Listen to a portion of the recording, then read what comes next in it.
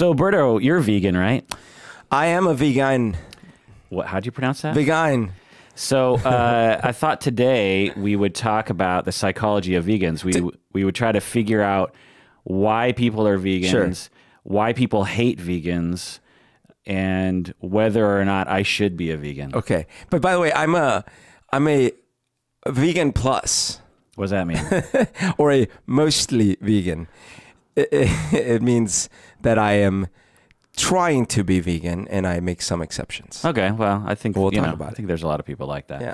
This is the Psychology in Seattle podcast. I'm your host, Dr. Kirk Honda. I'm a therapist, a professor, and an omnivore. Who are you, Berto? My name is Humberto Castañeda, and I sell mostly vegan beef burgers. So this was prompted by an email from patron Alexis, who wrote in and said, I was wondering if you could maybe talk about the psychology of vegans. I grew up in Pittsburgh to very conservative parents. The narrative I frequently heard was that vegetarianism was silly and that vegans were just crazy and annoying. I was taught we need meat to be healthy and that consuming it was the natural order of things. It's our right as the dominant species. The vast majority of us rolled our eyes at PETA and continued to assume that vegetarians were constantly on their soapbox preaching down to us. So then I moved to San Francisco. Obviously, this area is very culturally different from the one I grew up in.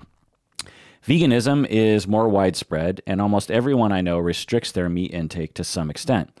Every so often, though, I find myself feeling defensive when another one of my friends turns to vegetarianism or the vegetarian lifestyle, or talks about the morality of going vegan. I'm wondering if you could discuss further why this might be. Why are people so quick to hate on vegans? I'm also curious about the psychology of becoming a vegetarian or a vegan. So let's get into it, Berto. What do you say? Oh, yeah. I mean, this is a topic near and dear to my heart. Yeah? Both literally and figuratively and medically. Yeah. So I grew up in Colombia. Colombia is carnivorous. Colombia and carnivorous both start with C. Right.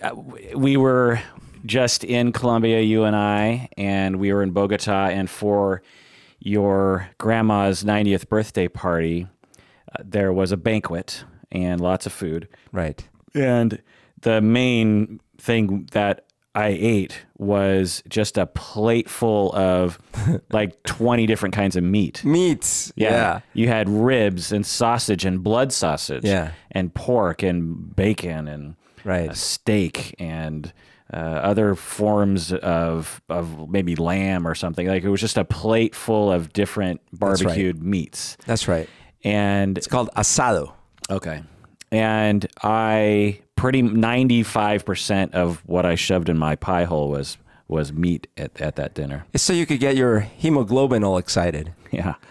So so then you had to change from that to what? Yeah. So what happened? By the way, I also thought for most of my life that I sort of thought vegetarians and vegans, first of all, I didn't know the difference, right? I just like vegetarians, whatever.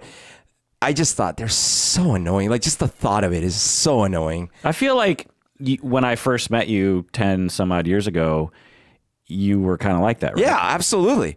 Well, I just thought like, oh, vegetarian, vegans, whatever, who cares? And I just grouped that in together with like just wacky new age theories or something. I also thought that it wasn't real, meaning I thought no one can really be a vegetarian because you can't get protein. So like you die. Like, so, you know, people might say they're vegetarians, but they'll be hungry and then they'll just need to eat some meat, right? That was honestly what I thought. And I didn't think of it like all the time or anything. It's just if the topic ever came up. If I ever went to a restaurant and there was anything like vegetarian, I never even looked at it, or it never even registered with me. Well, 2 years ago, two and a half years ago, I went to the doctor and it was like a, you know, routine checkup kind of thing. But she drew blood and I got my results back. And everything was bad. Like everything was on the red, like saturated fat, triglycerides, cholesterol, blood pressure, like you name it, it was bad. Oh. And I was like, holy guacamole. Like, this is not good. Yeah, that'll tap into your hypochondriasis real fast. Yeah, really fast, because now there's like a page full of red. Yeah. That's not something that looks like a worm that came out of your butt. No, it looks like red marker. That's like a real scientific marker of unhealth. And then she was like, "Well, oh, whoops! It was upside down. It's even worse than we thought." No, so You're a woman. You're a woman. So I got really concerned, and I thought, all right, because in my mind I thought, well, I exercise, you know. Sure, I indulge every now and then. I'll go to a restaurant. Did you eat a lot of meat back then? I just ate, and and I would go out to restaurants mostly. Yeah. But here's the thing that I didn't realize. If you had asked me, well, Berto, do you eat healthy? I would have said, yeah, pretty healthy. And you're like, okay, tell me what you eat. I'm like, well, first of all, I've been eating organic since the late 90s when the whole mad cow stuff started. So like at least starting in the early 2000s, I started like looking for more organic options on everything. So whenever I get a burger, it's an organic patty. Yeah, and the fries are organic and the oil is organic. Well, it wasn't that long ago that you kept dragging me to that burger place in 8 ounce? in Redmond. Oh yeah, right. What's that one called? Well, there's a few. There's the Lunchbox Laboratory. There's the other one. It's one of those Lunchbox Lab kind of places. But your phone, I'm getting Twitter notifications. Do you know that I started a Twitter account, by the way? Psychoberto. And are people with a 0? Are people tweeting at No, no one freaking. I mean, was that what you just got? Or well, yeah, that might be. Are you getting notifications of other people tweeting? I didn't check, but it might have been other people. Okay. But like people were like, "Oh, you should totally start a Twitter," and then I did, and then some people followed me, and they don't freaking pay attention when I tweet. So I'm gonna keep tweeting or tweeting, until someone says, "Attaboy." Yeah, well. All right. So yeah, you were. Yeah. So you know, let me ask you. So you went vegan. Well, not immediately. Oh. So what happened was I said, all right, I clearly think that I'm eating healthy, but it must be that I'm really not. Because I do exercise, like not enough probably, but I do exercise. So, and then I started reading and watching videos and doing research. And I thought, all right. Oh, by the way, years and years ago, I was a proponent of the Zone. You know, the Zone diet where you eat, you know, a kind of an equal amount of protein and carbs and some healthy monounsaturated fats. And I still think, you know, that's not bad, but the Zone definitely had animal protein in the mix, you know. All right, so I started doing research, and at first I looked into paleo, you know, the paleo diet, and I thought, okay, this is good. But then I found a lot of data about some long-term concerns. And what I was trying to go for wasn't how do I lose weight quickly or how do I get buff quickly. I was trying to find a way to eat that could last me for the rest of my life and that would help me live longer, you know, in regards to my health. With regards to cholesterol? It just overall, that would just like improve my health, all those numbers that were in the red. Which were mostly the cholesterol numbers? It was cholesterol, but also triglycerides and also my blood pressure. And even my thyroid was starting to act up a little bit. And your diet had something to do with that? Everything was correlated. What did your physician tell you to do? She definitely is like, you need to change your diet and you need to what? Well, she has some recommendations and things like that. Like but what? You know how physicians can't tell you, like they can't tell you, I'm going to give you the exact thing you need to eat, right? So it's more like she like referred me to some things to read. She said, if you want to consult, I can refer you to a nutritionist, that kind of stuff. Right. She didn't give you any guideline. She did, of course. What'd she say? Well, you know, she said the usual, right? Eat more less saturated fats. Eat your fruits and vegetables. You know, eat lean meats. Eat you know, those kinds of things, right? And exercise more. Yeah, the usual. But I've heard that all my life. That was nothing new. But like, I needed to look deeper. Like, what am I doing wrong here? And then eventually, I just want to point out, and I'm curious. I'm guessing this has worked. Otherwise, you wouldn't be persisting with it. But along those lines, there was a possibility. Correct me if I'm wrong. That you just would have followed her advice as another option, not as a better option. Yeah, that could have worked. Oh yeah, no, absolutely. I could have done paleo or keto or no diet. Just your diet that you Sure. were doing at the time, just increase the vegetables and decrease the saturated fats. You can get Eat out less, all that stuff. Yeah. well, or eat out without eating super fatty, just trying to reduce your animal fats, yeah. you know? Well, like, not, she didn't say that, right? She's just, well, I guess that's animal what she fats meant, are saturated. lean meat, you know? Yeah. Yeah. And, But and you know, less coconut like, is saturated. You know? right. So, Yeah. you know, if you can follow some pretty simple guidelines Right. and eat out too, depending on the restaurant's disclosures and this kind of thing and practices. But, Right. The problem is I thought I was already doing that. You know, like I was like, I don't know. That's what I do. Were you though? Well, as I found out, no. Yeah. But I didn't find that out because You were similar to me now. Yeah. In that you would just eat whatever. I remember we ate out a lot. Yeah, yeah. And we had no reservations. No reservations. Literally and figuratively. Yeah, and I think that some of the stuff we would eat, we would try to. I mean, I think the way you put it was accurate in that you had certain guidelines that you followed that you thought were quote unquote healthy. Yeah. Like, oh, it's Japanese food. It's right. Japanese food is healthy, right? Right. It's like not ramen, great. not necessarily. Pho, everything's great. Yeah, or this restaurant looks clean. Like, for example, I had never again eaten at fast food joints. Right. I didn't. I don't eat a McDonald's. I don't Right. eat Burger King. Therefore, I'm healthy. Right. And I eat organic. Yeah. Well, and so if you had asked me, and do you eat veggies? I would like, yeah. Then you're like, well, what veggies do you eat? I'm like, I don't know, like, you know, veggies. Like, what do you mean? Yeah. There's a couple onion. There's a couple. Yeah, like, there's onions, tomatoes in my burger. Yeah. Right. Yeah. Okay. What I finally did after a lot of research is I looked at, you know, what do people eat in Okinawa in the blue zones, you know, Okinawa, Sardinia, the Adventists and all these things. I watched 100 hours on videos on YouTube, but I finally found a channel that wasn't just like, here's my opinion, man. It's a channel that, it's called, and at first this could put you off, it's called Nutrition Facts. So you're like, whoa. And it's also the guy that does it. His voice is really funny sounding. So when I first came across him was that he did a talk. Someone had recorded him doing a talk at Google and posted it on YouTube. And I was like, oh, this is interesting. And I listened to that talk and it was like, whoa, this guy sounds really freaking annoying, but he's making some sense. And then I started following his channel. And what he does is he reviews all the published, peer-reviewed like literature, you know, the scientific journals, the experiments that they publish, and then he summarizes and puts videos summarizing conclusions from meta studies, from specific studies, and then he'll revise his recommendations over time based on new studies and all these things. So it's not just some guy being like, I think you should block because I think, right? Good. And that's where I started realizing, okay, there's a lot of speculation on a lot of different data, and none of this is like 100%, but there is information that seems to point towards animal fats and animal proteins leading to inflammation, leading to leading to increase in your insulin, therefore potential pre-diabetes or diabetes. Some roles or effects with cancers and Alzheimer's and all other degenerative diseases over time.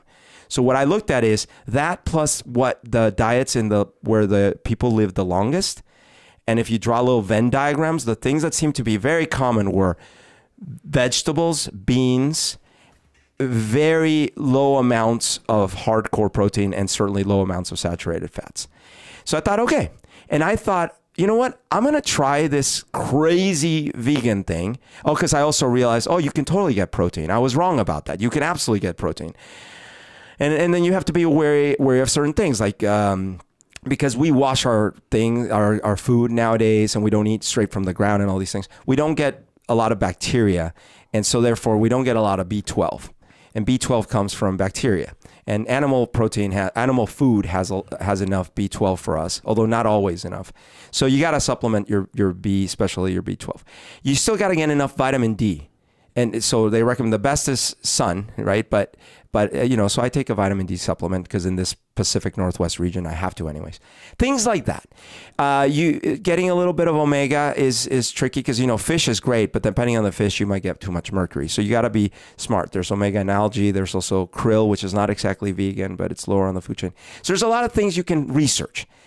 I started doing vegan for from like from June to October of that year, I went hardcore.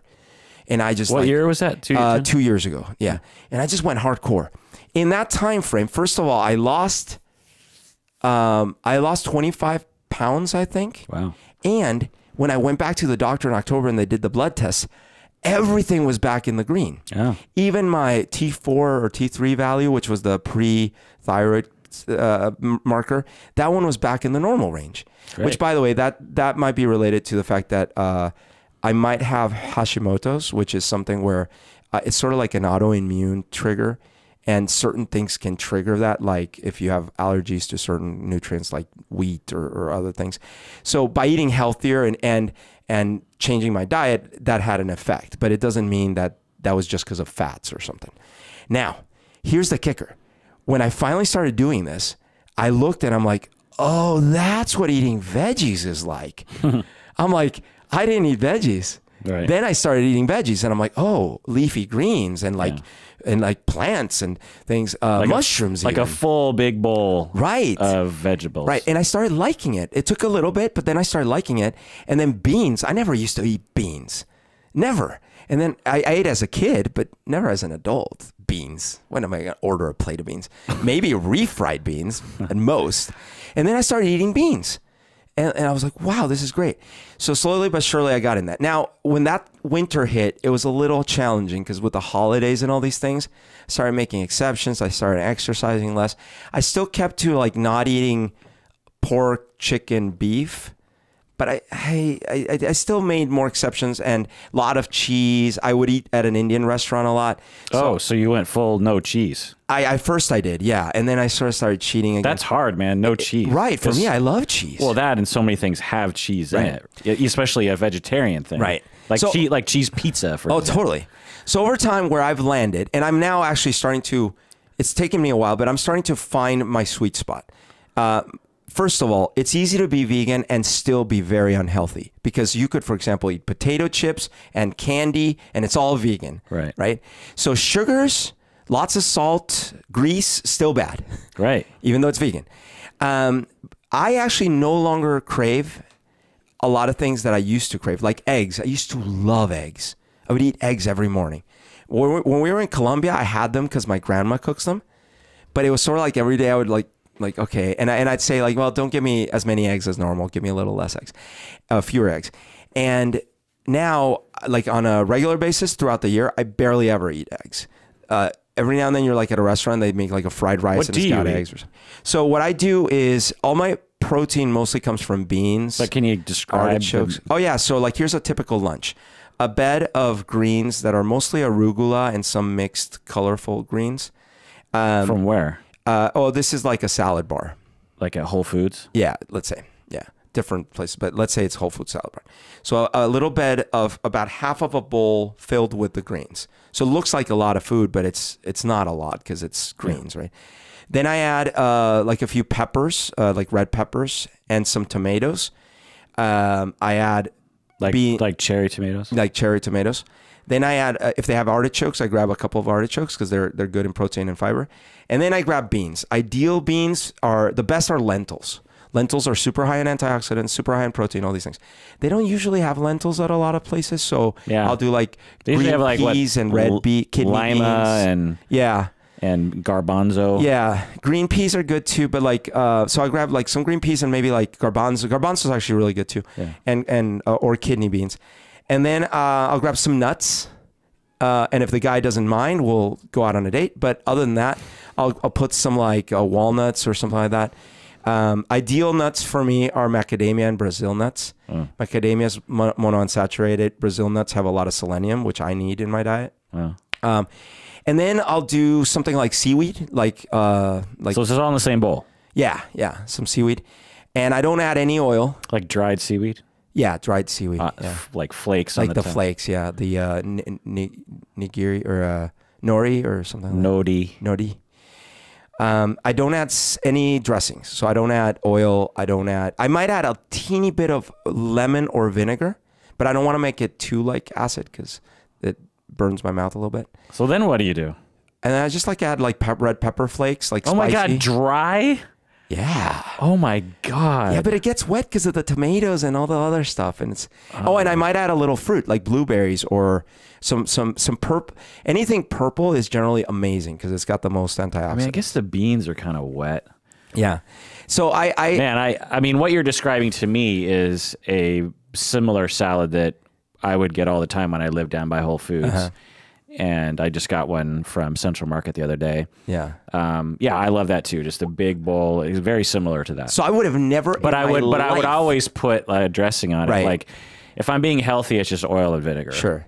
Well, is that bad? Is that bad? It's not bad. It's just oil. All oils are refined, right? Like so, and all oils raise your after you eat a meal with oil, your what do you call it?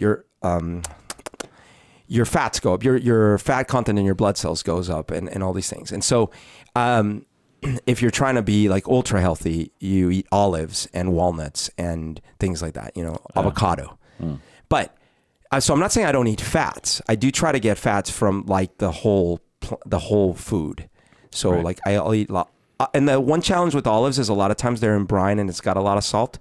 So like my ideal would be like some avocado slices. I would have never in a million years, if you're like, hey, Berto, here's your lunch, I would have been like, oh my God, that's ridiculous. I'm not eating that.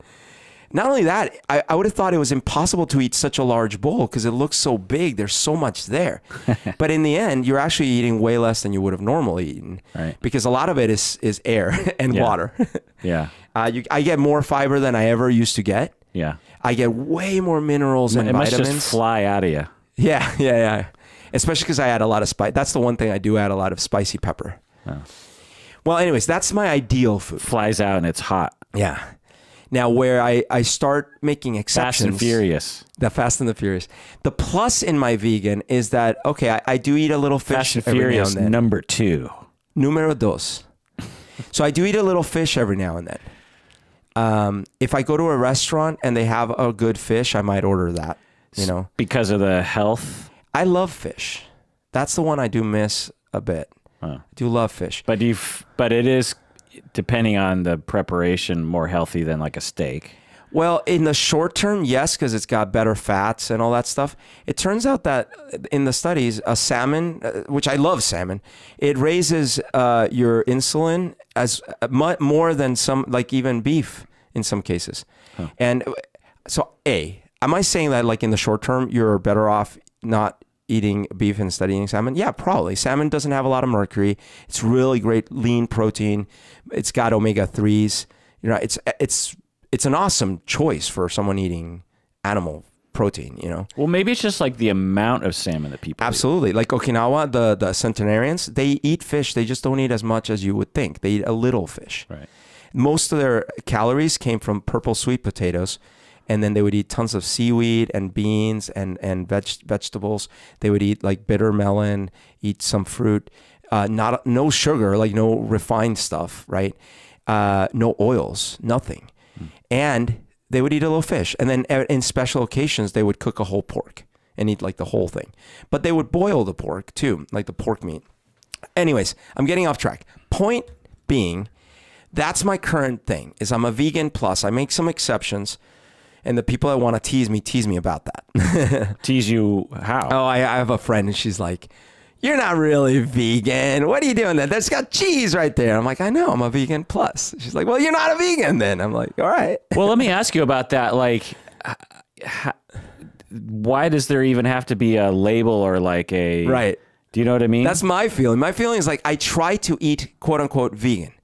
That's my thing. I try to eat vegan. Well, mostly, like 90% of the time I eat vegan. To me, because to others, they're like, well, if you're gonna call yourself a vegan, you have to follow the rules. And I don't, and that's why I don't really call myself that. If someone's like, what are you? I'm like, I'm a person, I guess. Yeah. But if they're like, what do you eat? I'm like, oh, I eat like 90% vegan, 95% vegan. Yeah. And what do you mean 95%? What's the other 5%? Well, that's my vegan plus. It is weird though, because I hadn't really thought about it till just now that, like, for me, for example, there are times when I wouldn't say I never eat vegan, but I eat vegetarian, for example. but I don't call myself a vegetarian. No.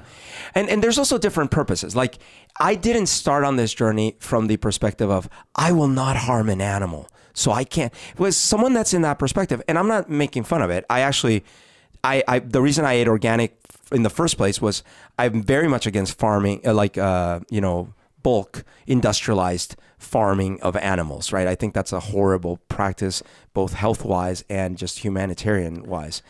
I also actually have come to learn over the last couple of years that even organic practices, there's a lot of ugliness when it comes to killing and the label of organic, once you actually to the average consumer, the label organic means way healthier, for example, like doesn't have quote unquote toxins, right? But the label is to be officially organic. It just has to follow this certain guideline, and to the average consumer, if you actually explain that to them, they would be like, that's all it means? Right. Well, and it's like... And it also means that you could do all these other horrible things. Of course. So you could eat a daily diet of organic bonbons that have organic sugar, organic fat, and organic thing, and you'll probably die in a few months, you know? Well, that, and there can still be extremely harmful things to you that are on the quote-unquote organic lettuce. You know, there can be... the non-organic lettuce can actually, depending on the practice, because it's just this very broad label, and you can still have E. coli. You can still have any number of things, right? Yeah. So to that point, it's not. I didn't start from that perspective, but I have grown to learn that farming animals and like killing them, there's something. And then I've also learned that it has an impact, a negative impact to the environment to have, billions of animals feeding from grass and all these things. That said, because I am not on the side of, like, I didn't start this, nor have I fully moved over to I will never kill or harm a single hair on any animal, right? Like, that's not my thing. Therefore, I don't feel like I can't make an exception in certain contexts. Whereas some, and again, I'm not making fun of that, but some folk actually come from that perspective. And so to them, it would be horrific to put even a single bite of chicken in their mouth because they're like, I've tasted a dead animal, whatever, right? Sure. And so I'm not on that camp. Therefore, if you invite me to dinner and I never let you know my preferences and you made a dinner that had whatever, I'll probably eat it. I might eat less of the protein, but... Yeah, well, let's get into the statistics and into some research because I've read a number of studies about the personality of someone with who is a vegetarian or vegan. And so, but first, let's take a break. What do you say? Let's do it.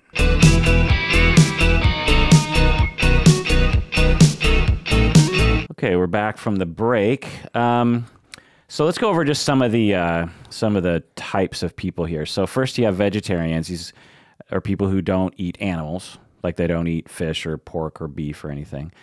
Then you have vegans who, but they do eat animal products like cheese and milk. I'm just saying eggs. What they don't eat. Yeah.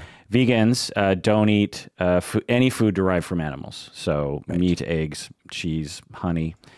And then you got pescatarians who are a vegetarian who eats fish. Then you got like ovo vegans and lacto vegans and omnivores who eat animals and plants. That's right. So in the U.S., Berto, how many percentage-wise of people in the United States are vegetarian? What do you think? Oh, I'm going to go with 30%. Way high. Okay, so it's less. So why do you think it's so high? I mean, I'm talking vegetarian. Yeah, vegetarians. Yeah. Oh, I've just seen the trend over the last decade. Like almost every restaurant, even freaking McDonald's, has vegetarian options. Sure. 7%. Whoa, that's really low. Vegan. I guess 2%. Yeah, 3%.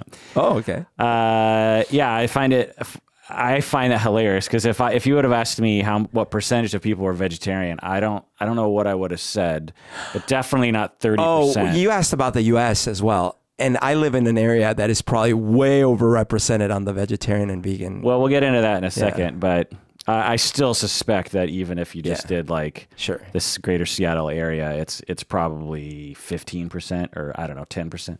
Anyway. And the other thing here is that I find it sort of bothersome in terms of like these labels that get thrown around, like, oh, I'm a vegetarian and you're not, you know, Right. you call yourself a vegetarian or you call Right. yourself vegan, but I see cheese there. Right. And this sort of like silliness around that, down. you know, it's just like, so one of the stats that I looked up was that everyone, on average in the United States has cut back on their meat consumption over the past 15 years. Oh, wow. To a great extent. The U.S., for example, the United States cut their beef consumption by 19%. Whoa. Over the past 13 years. Maybe more by now because this is 2014 numbers. And so this is per capita and total, like both have reduced. So, you know, everyone is eating less meat than they used to be. That is impressive. Yeah. Interesting. People are eating more vegetables or, you know, probably due to health concerns, I'm guessing. I mean, when I think back to the 1970s and 1980s when I grew up in the United States, every meal was centered around meat. And particularly among white Americans, you know, me being Japanese American, there was a different sentiment around what dinner constituted. Sure. Like a lot of rice, for example. So you could have, so my mom could make spaghetti with sauce, but no meat on it, and put it over a bed of rice, and that was dinner. And I wouldn't notice that there wasn't meat in it, for example. Sure. But I would go to my white friends' houses, and you would have half the plate would be some meat product. Right. You know what I mean? Right. There'd always be meat, and then a veggie, which is usually like corn, you know, and then like potatoes. So you got to have your starch, your meat, and your veg. You know what I mean? Which is interesting because corn's hard to digest for humans. Yeah. Potato actually is great, except I'm sure it was doused with oils and salt and stuff. Totally. And then the meat. I grew up, by the way, with every single night, it was a hand-sized portion of chicken, like a chicken breast, rice, and I did have some sort of pea, or there was usually some sort of grain. Never fruit, never veggies. Wow. Yeah. So, because that was the definition of if you could afford it. You know, for poor people, they couldn't afford meat. You know, they had to eat beans. Right. Beans was the food of hobos. You know what I mean? Right. And so, if you had money and you could afford it, then that meant prosperity. Because in the past, there was so little of it that you were so happy to get it. Yeah. So, like, you know, pork chops, ham, sausage, hamburgers, hot dogs, Spam in my house, meatloaf, Salisbury steak in my house. Japanese people. They love a good hamburger patty just by itself with like soy sauce on it. I see. And it would always drive me crazy because I was always like, we're so close to a hamburger. Like if you just give me 2 pieces of bread, this is a hamburger. But now I'm eating Salisbury steak. This is awful. Anyway, so and vegetarianism, veganism is on the rise pretty quickly, and also just cutting back on eating meat. According to PETA, the most vegan-friendly cities, which, you know... Isn't that the guy in the Hunger Games? Yeah, PETA. What do you think? Top 10 cities. Top 10 most vegan-friendly cities. Oh, okay. Well, sure. Cities. Portland. That's number 1. Oh, wow. Okay. Seattle. Number 9. Oh, number 9? Okay, I'm running out of things I know. I know. San Francisco. No. No? Strangely. Okay. Vegan cities. I can't even think of it. Oh, Boulder. No. What? Boulder? Boulder is meat country. No. Boulder. I've been to Boulder. It's hippie country. Yeah, but it's in the middle of like just a lot of it. Anyway, okay. It's not on the list. All right. Oh, man. I don't even know then. Like, well, you got to go L.A. Oh, okay. L.A.? Yeah, totally. I wouldn't have thought that. Why? Oh, LA is where this Hollywood. But LA is where this whole thing began. I mean, I see. the whole culture of veganism. I would assume. It's just there's so much Latin population there, and I mean, it's just associated with a lot of different things today. Okay. But you know. Okay, I'll give you. It's number 2. All right. New York City. New York City. You underestimate New York. The number of vegans in Greenwich. Yeah, I mean, there is a huge component of progressive politics, liberal, new agey. Like, you don't think of New York City as like being in that direction. Right. But, I guess. But there's a lot of young people in New York City now who are fully into that stuff. I picture New York City and I picture Wall Street hotshots eating steaks at lunch. Yeah. Well, what you need to think now is like Brooklyn is just essentially like more liberal than Seattle in some ways. Do you know what I mean? Detroit. What? No way. Number 4. That's crazy. Nashville. Oh, no. No. Impossible. I've been to Nashville. It's a nice place, and it kind of defies expectations in some ways. Yeah. I wouldn't have put it on a vegan-friendly What's next? place. Houston? San Diego. So okay, I can see that. Sense. Yeah. Honolulu. Yes, I could definitely see that one. Austin. What? Austin is the Seattle. Oh, that is the Seattle of Texas. Yeah. But they have so much barbecue in Austin. Well, in Texas, true. Yeah, but Austin has famous barbecue joints. Totally. And Richmond, Virginia, which is also... I wouldn't have guessed that Also either. has its liberal... I think the Fan, they call it. There's like a neighborhood called the Fan that when I was there felt sort of liberal. Anyway, what about by country? The most vegan countries? Percentage vegetarian. So this is actual, like, this isn't just some survey. This is actually like the percentage of people who are vegetarian in that country. I have the top 16. Oh, okay. All right. India. Yep, number 1 at 35%. Okay. Because religion and culture. Yeah. Okay. I'm going to go with Indonesia. No. Why'd you say Indonesia? I don't know. It's another country. With... I think this list is going to surprise you too. Okay. Oh, you know what? I'm going to go with like Norway. No. Sweden is 10 at 10%. Okay, Sweden. All right, Japan is not. No. But China. No. No? Okay. Oh, God, no. No, okay. No, you're right. They eat everything, all the insects and stuff. Yeah. They're like Colombia, like lots of meats. Okay. And veggies and veggies. Oh, Africa, of course. Let's say Egypt. No. No, not Egypt. But some of those countries have to be like Zimbabwe. No. Or Congo. No. Gosh damn it. Is there no African country on there? No African country. Really? Gosh darn it.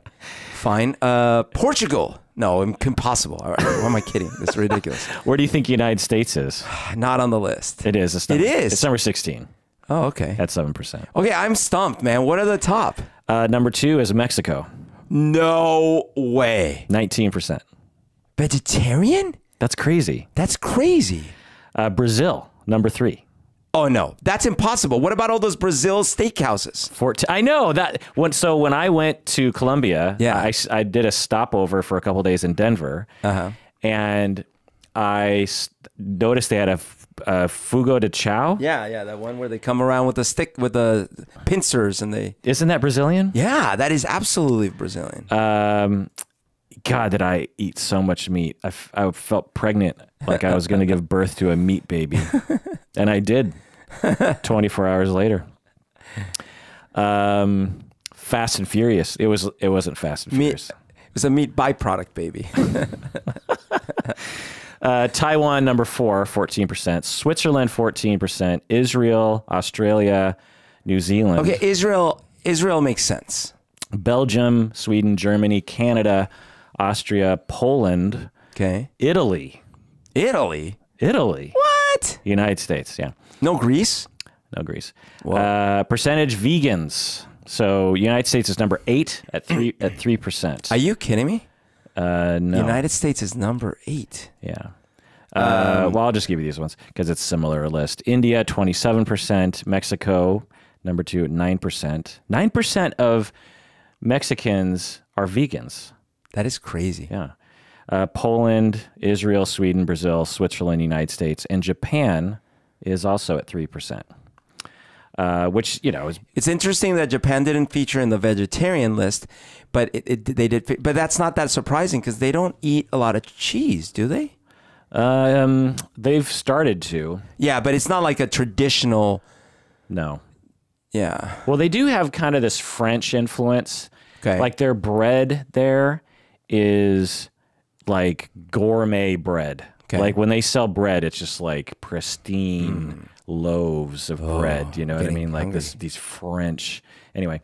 All right. So let me just give you my thesis. Maybe some people are thinking I might be hostile to vegans because I'm not exactly super on board with everything. But would the world be a better place if everyone were vegan? The answer is yes. It's undoubtable. You know, there are many different things that basically the industry of meat eating is bad in a number of ways, economically, health-wise, environmentally. But at the same time, the world would be a better place without alcohol, for example. Yeah. Like if you asked me, should everyone not drink alcohol, or should we get rid of alcohol? You know, I don't know. I mean, on some level, alcohol gives people like happiness and like da-da-da-da-da. And so in the same way, we don't need to eat meat, but people like it. It tastes good and they like, and it's culture and blah, blah, blah. Right. So, which is, by the way, where I know this would be so hard to do, but in theory, you would imagine a taxation system where via taxes, you would incentivize the right consumption. Right. But that's not the case. We actually subsidize the meat industry. Yeah, right. And I'll get more into that in a second. But yeah, absolutely the world would be a better place. And honestly, if I could flip a switch or something and just say like, okay, you know, there are 50% of the world is vegan. I would flip that switch. Or 50% of the people who are considering vegan now can be vegan in an economically easy way without being oppressed and can get enough, you know, of the nutrients they need and all that kind of stuff. I would do that for sure. Yeah. And the world would become, in a lot of ways, a much better place to live and much more sustainable, more healthy, more just in a lot of ways. And the future would look not as grim. It would still be pretty grim because that's the point is like, if we're trying to fix our environmental problems, the meat industry is definitely something to look at, but it's just one of the things. Because and even if we can't stop with just that. Right.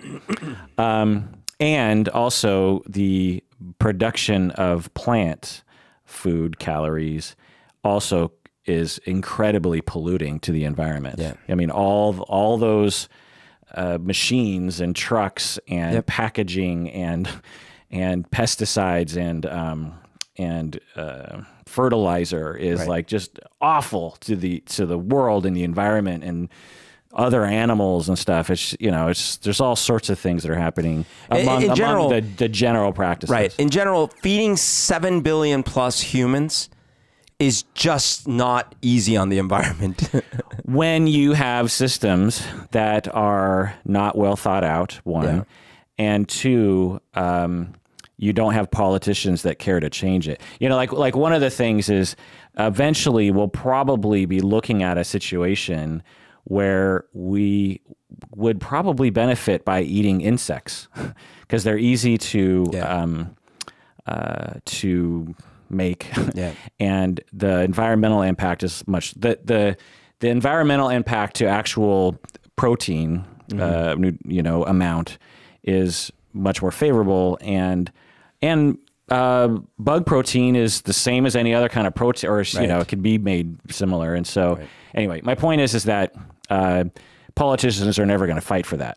You know, like no politician is going to be like, I stand for us eating more bugs. You know, it's just because, you know, no one can get elected with stuff like that. But anyway, by the way, did you see that movie Snowpiercer?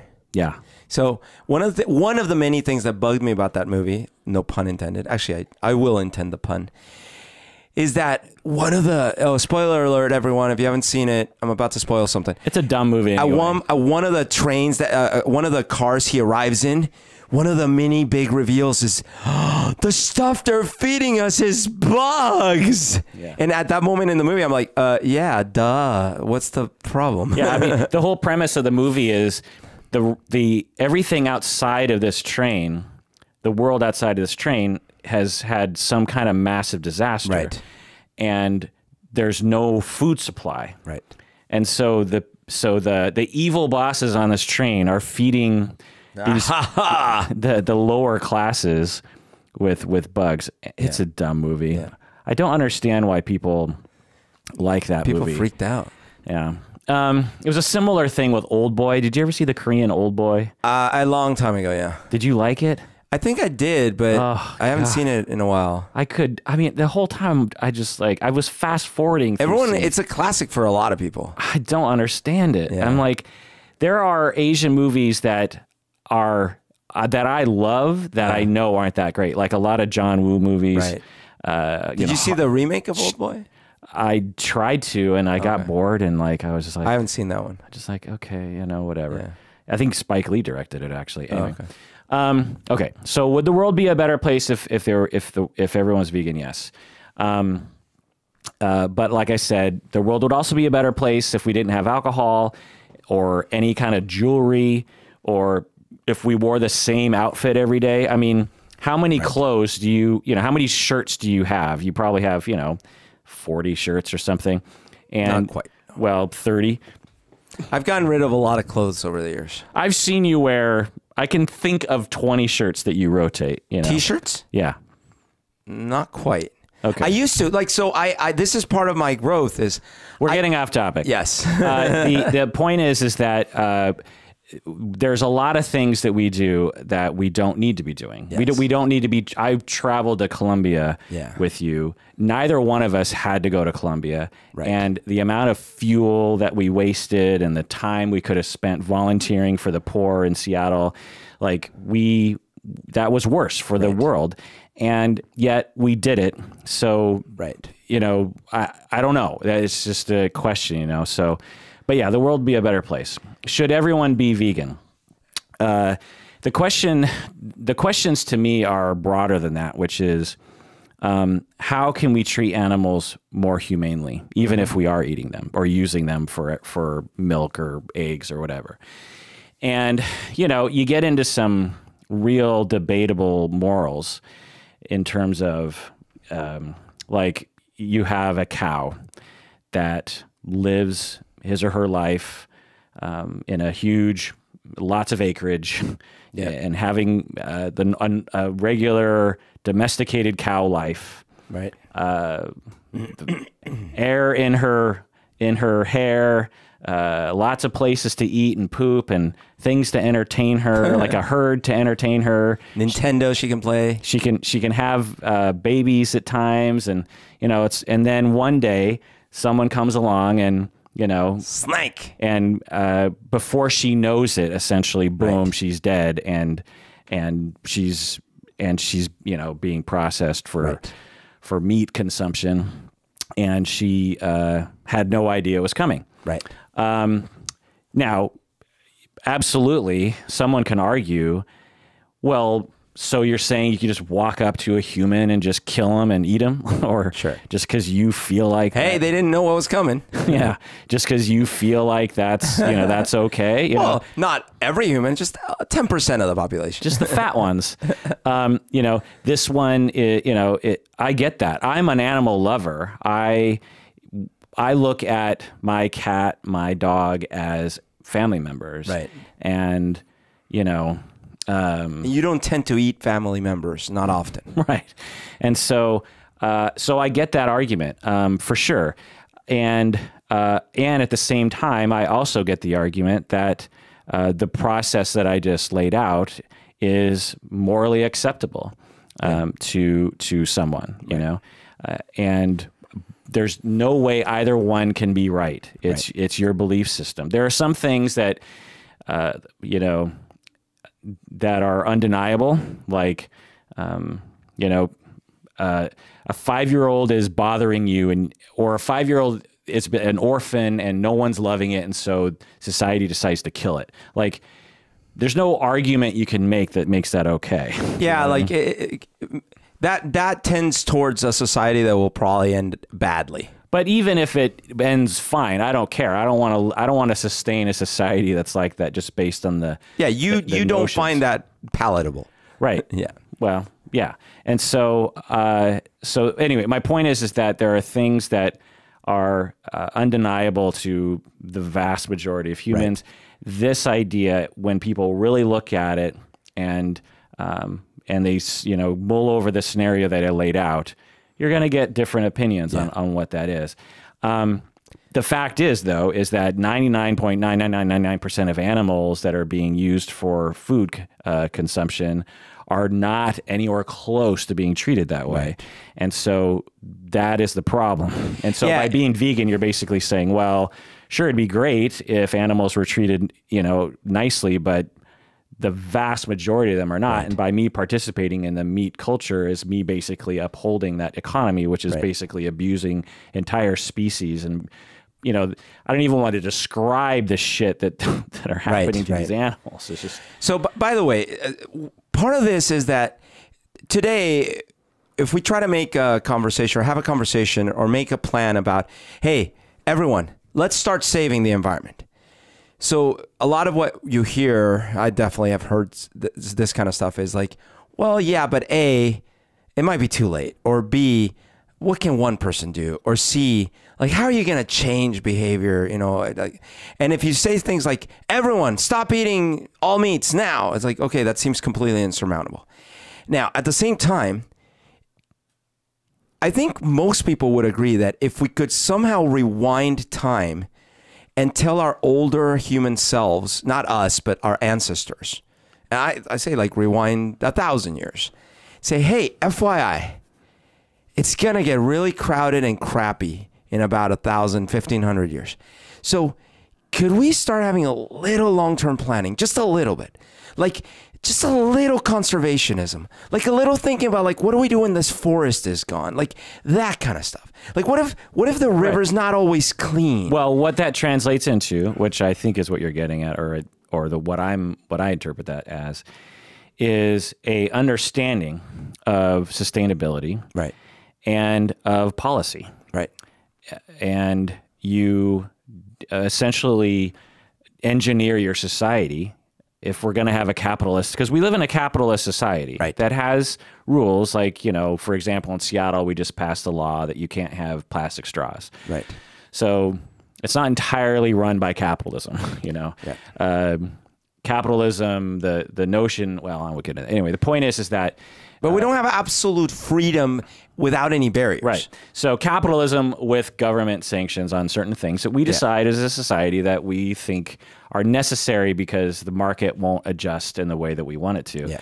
And so policy around this sort of thing, around being smart about, well, let's look at this, If we are going to make meat this affordable, or this kind of meat this affordable, then and this sort of farming and grazing affordable, then this is what ends up happening, given what people want. For example, if we subsidize meat even more, then there would be more meat consumption. Right. So we subsidize meat and we don't tax it enough for this sort of thing. It's the same with gasoline and electric cars and incentives, tax breaks. It's all that kind of stuff. So yeah, that would be nice, but. We absolutely can do something, and we have to do something. Yeah, not just about meat, but we have to do something about the whole kit and caboodle, right? And yes, even if we ended as a world our carbon emissions, just if we just look at carbon and methane and other kinds of warming gases, we would still have a runaway effect over the next number of decades. Oh, yeah. Where it's going to get warmer anyway.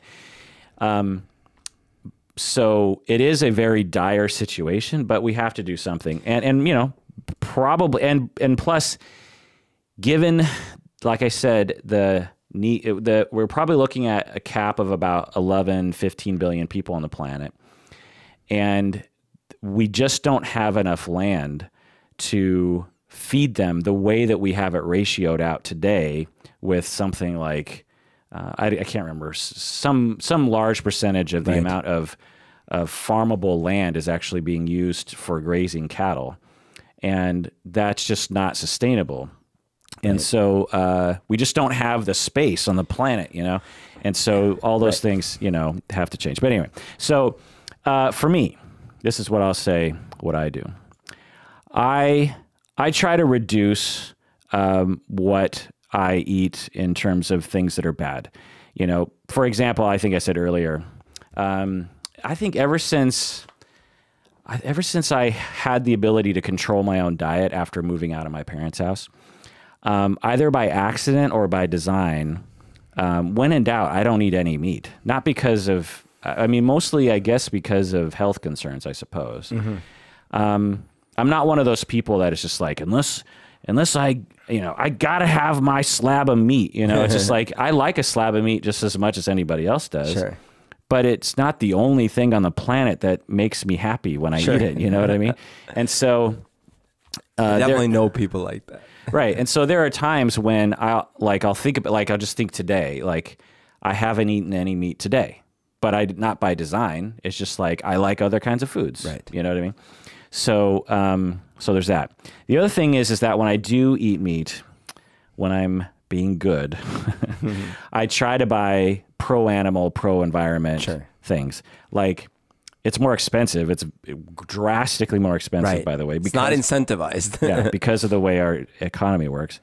For example, Mashiko is a Japanese restaurant in West Seattle, run by Hajime Sato, and it is a sustainable sushi restaurant. And it's with Maneki, it's like my #1 Japanese restaurant in the Seattle area, and they don't have certain kinds of sushi. They don't have certain kind of sashimi. They don't have. There's certain fish that they just don't even have. Mm-hmm. It's not even on the menu because it's like, this fish is actually bad to farm for various reasons. Bad for you. So they don't make those exceptions. Yeah. Yeah, and so they did. So if you go there, you know you're getting fish that there's enough to farm, that the farming practices are not horrible, that the fish itself doesn't have high levels of mercury and all this kind of stuff. Whereas all the other Japanese restaurants in Seattle, as far as I know, they all have tuna, they all have salmon, they all they have all the classics, and some of those classics are not good for you.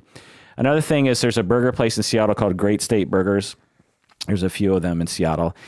It's more expensive, but they they get beef from the scenario that I laid out. Happy cows. Yeah, that I laid out earlier. Yeah. They actually get their beef from a particular rancher in Washington State. Right. Whom they name by name, you know, and you can actually go there and see the cows, and they're in this huge area and blah blah. But it's more expensive. For a burger, just a regular burger, it's $6.50. So without anything else, no fries, $6.50. That's a lot of money. McDonald's, a burger is less than $1. So you know what I mean. So it's like that's why, you know what I mean. 6X. That's why. Yeah. But I have the privilege to do that, and so the big picture here is what we were saying earlier: is we have to change the system. Yeah. Like, most people can't afford a $6.50 burger very often. No. And many people rely on McDonald's type of pricing, whether it's at the grocery store or at the McDonald's, so that they can just get through their day. They need 200, they need 2,500 calories, and how are they going to get them, And so they, like your salad idea, for example, oh my gosh, when I would get a salad like that at Whole Foods, it was probably like $15-20. It's not cheap. No. And now I could be like, there are ways that you could be vegan on the cheap, but they will be, first of all, you won't have enough variety, which is not as great, right? Like, because the more variety you have, the more different minerals you're getting and stuff. But still, you could do it. But then it's up to you. Like, are you going to be okay with that daily kind of very limited thing, right? And it's a massive pain in the ass. You got to go to the store much more often because things go bad. you have to pre-prepare. You have to bring it in your own Tupperware, which people do. And yeah, it's just, but it's so much easier just to be like, oh crap, I need calories. Okay, McDonald's drive-through, you know. So we need to change the system. We need to vote for politicians. I vote for politicians that support these ideas. There are progressive politicians in my area. Right. I subscribe to a progressive politician, you know, like publication that sort of tells me like what people are doing. But the fact is politicians aren't talking about this. Right. It's not, you know, Trump isn't tweeting about, you know, this sort of stuff, and therefore no one's talking about it. So it's a bit demoralizing even among the voting options, you know, because I doubt very many progressive politicians are really attacking this issue. Right. So because it's not a popular thing for them to do, like you were saying. Right. But, you know, if we do something about this, we can, and there, you know, Antioch, we have a master's degree, or at least we used to, where people study this very thing, policy around food and this kind of stuff, and sustainability. And there are people who know how to do this, who can say, okay, let's be practical here. Let's move our society in this direction. There's a way to make it just. There's a way to make it economically feasible. There's a way to please the farmers. There's a way to slowly transition the market in this way. There's a way of collaborating with other countries and da-da-da. We can do this. There's policies that can be made. And like your friends are saying, what are you going to do? It's too late. There's, you know, it's never going to work. All we got to do is look to 1989 when we passed the law about CFCs to know that we can make things happen. Make things happen. I remember when I was in the 80s, it was a foregone conclusion that one, we were all going to die from a nuclear war, and the other one was that the ozone was going to be gone. Yeah, I made a project with a friend where we drew these very, very apocalyptic posters with the spray, and the gas of the spray was turning into a skull. And then like, you still have it? No, I wish I did. Damn oh man. But absolutely, that was a big topic. Ozone, and I remember like feeling like, that's it, man. Yeah, we're done for. We're done for. It's half. I can't remember. It was like half gone. There was a humongous hole in the ozone layer. Oh, and by the way, one of the things that I love, sarcastically, is how so many people are skeptical. It's like, well, yeah, maybe the climate is changing, but why do you think humans have anything to do with it? But like, we saw that humans had something directly to do with the ozone layer. I'm so through with people like that. I used to like get in arguments or even in my head. They're basically following a religion that doesn't have any connection to science. And I don't have any fucking time for that bullshit. Anyway, so we banned CFCs. Yeah. And guess what happened? By government fucking policy, we made a change in the system, which resulted in the ozone now is healing. They're measuring it. It's basically almost healed. And did that mean no one could ever have hairspray again, right? No one's had hairspray since then. Right. So it's like all you got to do is sort of shift things around a little bit, and maybe, and there's a sacrifice. Yeah. And obviously banning CFCs is a lot, less of a sacrifice than. Well, but right now our policy, like what we're doing is the whole, okay, I haven't done my homework. And my dad says if I don't do my homework, I don't get to watch shows this Saturday. But Friday comes, I didn't do my homework. And Saturday morning comes, I still didn't do my homework, and now I'm about to watch shows, and my dad's like, guess what? No TV today. Right. And then I freak the F out, and I'm like, but. And you know what they call that? Procrastinate. Growing the fuck up. Yeah. We need to grow the fuck up. Yes. Okay, so the other thing here is that I just want to point out is that eating no meat doesn't mean that you're not participating in immoral systems. I've already kind of gone over that. There is very easily arguments made that some vegan foods or some non-meat products are produced and transported and prepared in very unjust, unenvironmental ways. So it's more about one, trying to just be smart about all of our environmental impact and of all food production. And it just so happens to be that meat, on average, is much more destructive, but it's not the only thing that's destructive. So yeah, so in the perfect world, we'd have better systems for energy and food production, and we would have animal practices that were reduced animal cruelty and had less environmental damage. Okay, Berto, why are people vegan, do you think? So according to research, why are people vegan or vegetarian? Oh, okay. I'd say maybe the most common reason is health. Nope, that is only 14%. Oh, okay, okay. Let me try again then. Because that's what you are. See, so I love the answers. Everyone's vegan and everyone's doing it because of health, because that's what you were doing. I assumed because I thought, how do you change someone except showing them really bad results in a medical report? But, okay, how about their parents were vegan or vegetarian? Like... that's not really an option. It's more like your personal choice. Then I'd say humanitarian concerns, like they love animals or something. Right. So ethical and moral. Ethical and moral is 82%. So vast majority of. So I'm in the minority in that case. Right. Not that I don't value that part.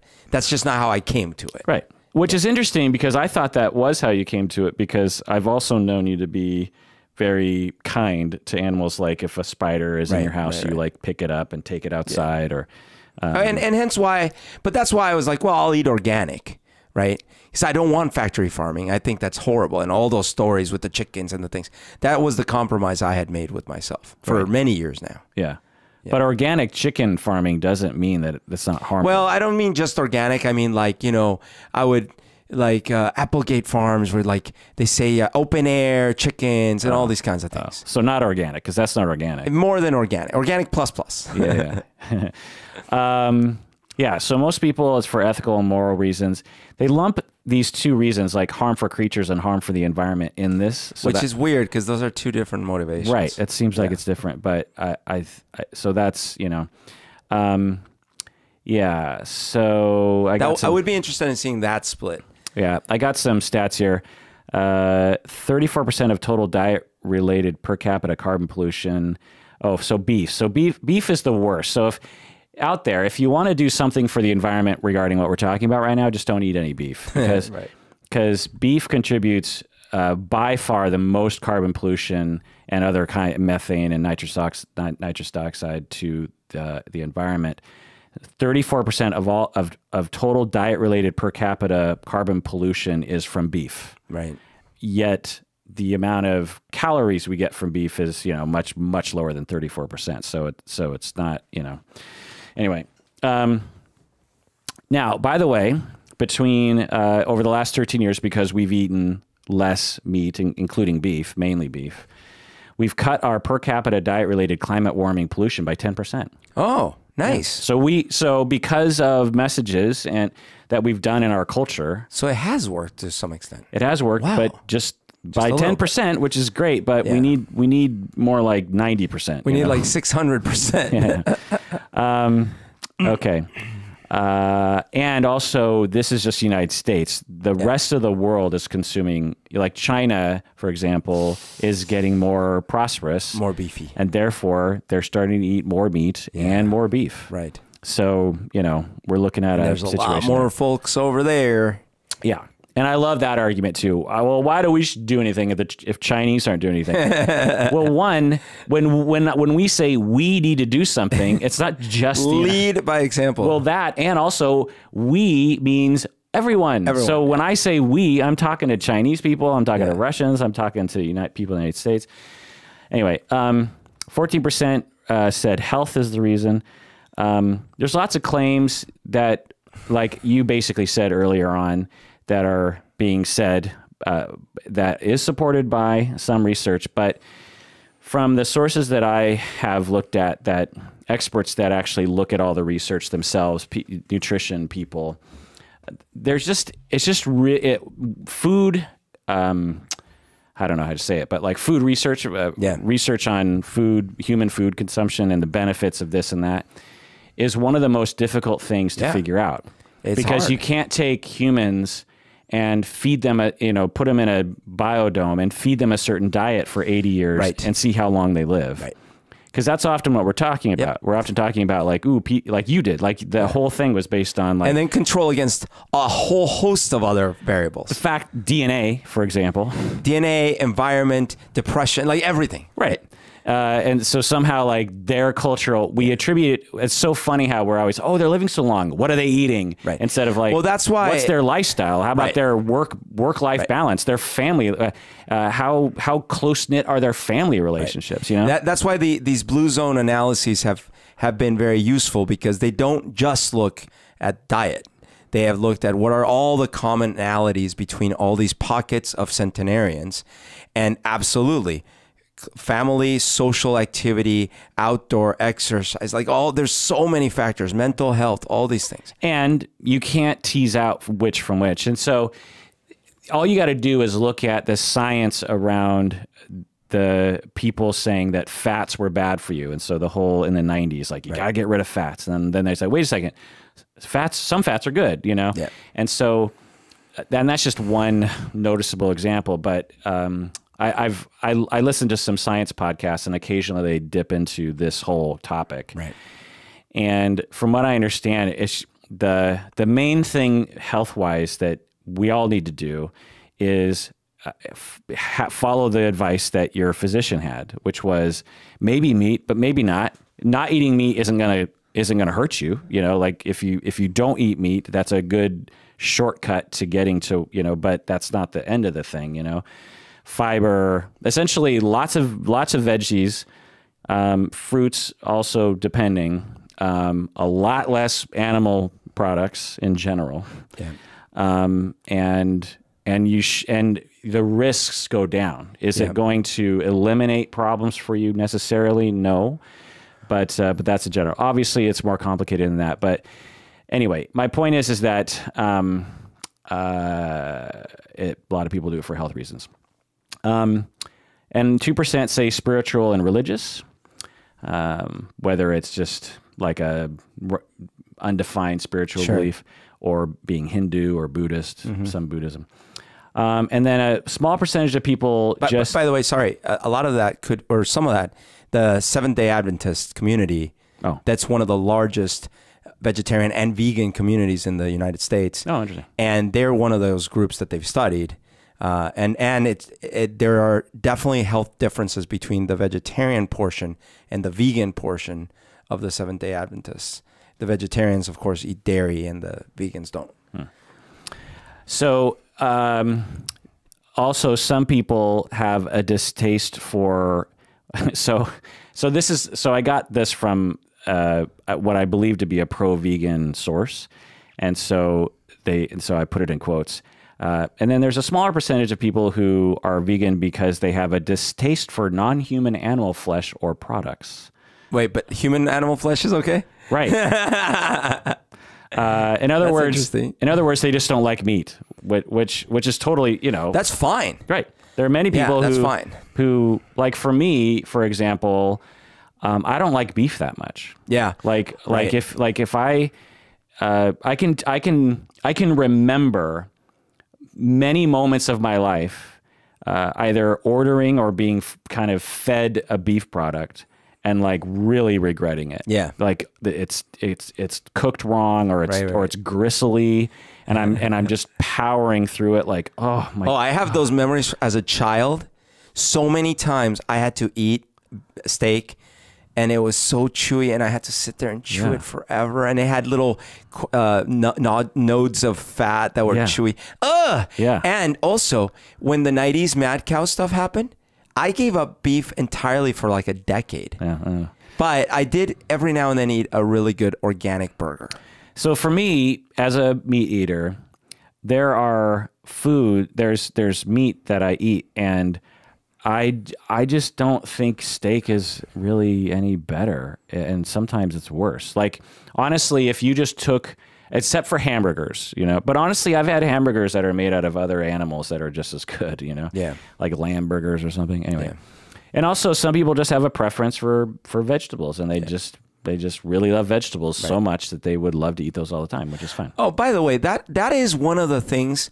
One of the reasons I thought I was already eating healthy is because I if you ask me like, well, do you eat meats as an example? Say like, well, I mean, I eat fish, which is super healthy, right? Like that was one. I eat fish, which is super healthy. If I do eat meats, it'll be like a lean turkey or lean chicken, you know, really lean, healthy meats. And every now and then I might eat pork. I don't really eat beef. So to me, that sounded really healthy. Well, chicken is loaded with cholesterol, and chicken and salmon like compete for like how high they spike your insulin, right? So it turns out I didn't know, but that didn't mean just because and by the way, depending on the fish you're eating and how much, that could have a whole host of other things, right? So I took it that just because I wasn't eating beef and not that much pork that often, that I was eating pretty healthy. Right. And like you said, well, and that's just on the meat side, but how much cheese are you eating? Oh, a lot. I ate cheese like almost every night. I would eat like little gourmet cheeses and things. And then like, how often are you eating out at fatty, saturated fat restaurants with like often, right? And how often are you eating vegetables and fruits? Actually eating, but never. Right. So it's like, no, terrible. Right. And that's the thing. Like, it's so complicated in our world, right? That it's like you get this message, so fish is better than beef. Right. And they, oh, okay. And then it's like, okay, I eat tons of fish. And you're like, well, that which might kind? not, how much? How much? How's it prepared? Yeah. You know, like a deep fried, you know, like a chicken stick of some, or a fish stick, for example, is like terrible for you. Anything deep fried, you know? And so, but it's like, well, but I thought fish, you know, it's so complicated. And that's why we need systems to provide this, you know, I don't know, nanny state. Now, other reasons that I did a fair amount of reading of research, and I found that I started thinking like, well, I don't know, there's other reasons that I've seen people become vegan and vegetarian that, or at least are partial factors that I don't see anyone talking about. Oh yeah? Which ones? Well, can you think of any that we haven't talked about so far? Okay, vegan or vegetarian? Things that people wouldn't want to admit or might have a hard time sort of recognizing as to why they would become vegetarian or vegan. Well, I'll give you one. So being phobic. You know, there's some people who have phobia for certain textures in their mouth, and meat can be one of those things. Or they have a phobia. They sort of have an eating disorder, essentially. I mean, it's akin to an eating disorder in that they have a pseudo delusion around contamination of certain things, you know, and or toxins, so to speak, and they're just, you know, they get anxiety. Like if you gave, they don't think of themselves as vegetarian or vegan for those other reasons. And if you gave them meat accidentally, they would actually be very, very terrified. You know what I mean? And so I guess another sort of similar one could be if you had a really bad experience.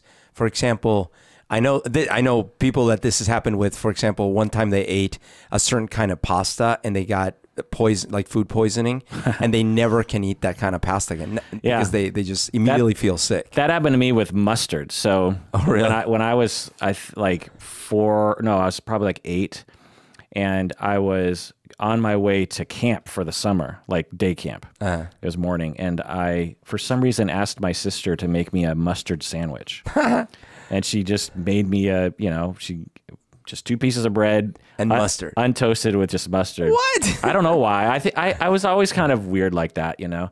I ate pickles on my ice cream because Oscar the Grouch ate pickles on his ice cream. Okay. And anyway, so I ate this mustard sandwich, and I liked it. And then within 10 minutes or something, I had like violent diarrhea. Oh. But looking back, I had the flu. Like I didn't get food poisoning. It wasn't because of the mustard. Yeah. But because I associated it with that, I thought I was actually allergic to mustard. And so for like until I was like 20 years old, I was like, people would say, would you like mustard on that? I was no, I'm allergic. Yeah, I was like, no, I'm allergic. And then I can't remember what happened. I was like in college or something, and I remember being like, no, I'm allergic. Then I was like, wait a second. Am I allergic? How do I know I'm allergic to mustard, you know? Now I love mustard. But anyway, that's hilarious, actually. right. So if you had a bad, so I'm kind of that way with with beef on some level. Yeah. Like if I see beef at a dinner party or something, I'm or at a restaurant that I'm not quite like if you get a steak salad, for example. Oh yeah. Like at I don't know, like a buffet lower end restaurant of some kind. Like I won't order that because I'm just like, it's probably because of that reason. 'Cause it's just like the chance of it being a real nasty experience for me is kind of high. And so I just would rather not. Another reason is culture wars. To eat meat or to not eat meat. Right. You know, right now we have a partisan culture war between the left and the right, and the right's associated with meat. Trump literally sells steaks. And you know, well, there is something. By the way, I don't know if you probably have heard about this. There is this feeling in the right that vegetarians and vegans, and you know, they eat soy and they're effeminate. Well, and they call a lot of the progressive males, they call them soy babies or soy. I forget the term, but they make fun of us. Oh, you eat soy, and therefore your estrogen is, you know, you're not male enough. You're not macho enough. Yeah. Talking about Alex Jones and that crew. Yeah, absolutely. So there are cultural pockets. You know, the Alexis who wrote in, she talked about going to San Francisco, and in some circles, you could actually feel a ton of peer pressure to become vegan or vegetarian. Now, there's much more peer pressure in general in the opposite direction. Oh yeah. So that's something that I've encountered for the first time in my life, in that sense that I don't volunteer. Like, I don't go up to people and I'm like, hey, FYI, I'm vegan. Right? I don't do that. Yeah. But what will happen is I'll go out to eat with someone, or I'll be at someone's house.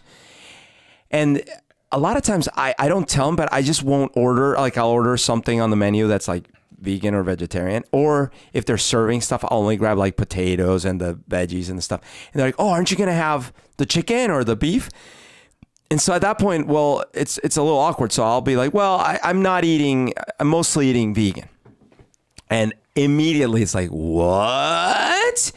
When did this start? And then it's like, well, but do you eat this? But oh, wait, you don't really eat just vegan then. Oh, but wait. And then there's a thing. Yeah. And almost all my little pockets of friends make fun of me in one way or another about the vegan. Have I ever made fun of you for being vegan? I don't think so. No. But I have, in every pocket of friends that I have, there's at least one or two that do that. Oh, in every pocket. Yeah, I see. Yeah. So, for example, you know, I have my friend Michael. Like, he's like, oh, so now you're holier than thou, or, you know, stuff like that. My friend Stephanie, she's like, oh, you're not really vegan because you make exceptions and all these other things.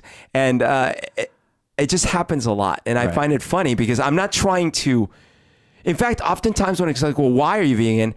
Part of me is like, if I start saying the reasons, like, you're going to start quoting things, and then we got to get into this thing, and then we don't have the internet open here. And so I sort of want to like avoid it. Like, oh, it's just a decision I made. But when like we finally get into it, a lot of times it ends up with like, well, but where do you get your protein? Or even more refined arguments, which are fair, but things like, well, I read this thing about like, or I'm going keto, or I'm doing this. And like, right. All right. Right. I mean, there are diets that, very popular ones that people follow today, that are like mostly meat. The opposite, yeah. Mostly like saturated fats. Mostly animal products, yeah.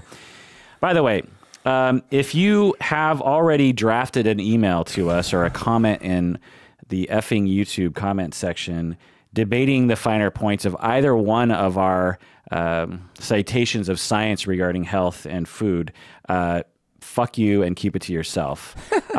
This episode is about what we're getting into now, which is more about the personality and research regarding that kind of thing. Neither one of us are physicians or biologists, and I'm guessing you aren't either. So keep it to yourself. I don't want to hear something about like, oh, veganism is better for your health because or actually, you know, vegans are terrible for the environment, or I don't know. It's just like, well, I mean, I'm predicting like a bunch of bullshit comments. Like there's a certain comment that I absolutely appreciate. Like I don't know, just getting to the point of the podcast and what my expertise is around. Like, but if someone just wants to spout, or if you're just like, hey, interesting episode, I just want to tell you my experience. Like, this is what I do. That's great. But like, the fucking mansplaining that happens in some of these emails, actually, blah, blah, blah. I'm just like, oh, bore me to tears. That stuff doesn't bother me because I might just skip it. But when they get aggressive and offensive, that too grinds my gears. All right. So here's another research article, study by Hirschler, 2011. They interviewed 32 vegans and asked them about various different things. And they found that their vegan diet was associated with increased physical well-being, eudaimonic well-being. Do you know what eudaimonic means? No. It means happiness. And, you know, psychologists love to like use jargon. Why not just say happiness? You is like euphoric. Euphoric. And spiritual well-being. So I love this. So tell me if you could figure out the problem with this statement in this in this study. So they interviewed 32 vegans, and they found that their vegan diet was associated with an increase in physical well-being, eudaimonic, basically happiness, and spiritual well-being. Period. What do you think the problem is with that statement? Well, for one thing, we're not comparing it to anything. Right. You know, it's just like some people are saying something about how they feel about something. Yeah. You're asking 32 like vegans who decided to become vegan if being vegan made their life better. Right.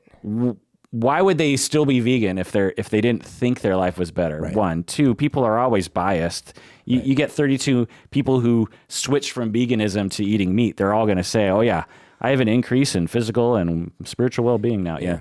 Anyway, but yeah, it's great though. It means, you know, that sometimes going. I mean, when you became vegan, did you become happier? I mean, you became physically better, but did you feel happier in general? Like, just better? I was happy because I was A, losing weight, B, feeling healthier, and C, when I saw my results, I was like happy. Great, yeah. Participants reported strained professional and personal relationships as a result of their diet and their beliefs, which is terrible. I haven't experienced that. Like what I was saying, a lot of the joshing is just that, you know, just like little ribbing. Yeah, I haven't like lost friends or something. Yeah, I mean, Michael McManus, he'd give you crap for anything. For anything. I mean, he's just joking with you. Crap Meister General. He doesn't really care, right? I will say though, it was way even harder in Bogota with my relatives. Oh. And the other thing that's happened is I've now been there 3 times where I've now where I've been doing this. And yet each time, including this last time, they act as it's the first time they've ever heard of it and how crazy of an idea it is. Yeah, I mean, I have a similar sort of vibe when I was with your family too, that it's much more of a collective vibe. You know, like we are going to be doing this right now. Right. And there's a that's very different from America. Right. And there's super pros to that, right? It's like, we are all going to be dancing right now. Right. Like at your grandma's birthday party, it's in, you know, arguably just like a total bland room. Yeah. And the lights are on full bright. Yeah. And it's not like the mood is not set. It's like 5 in the afternoon.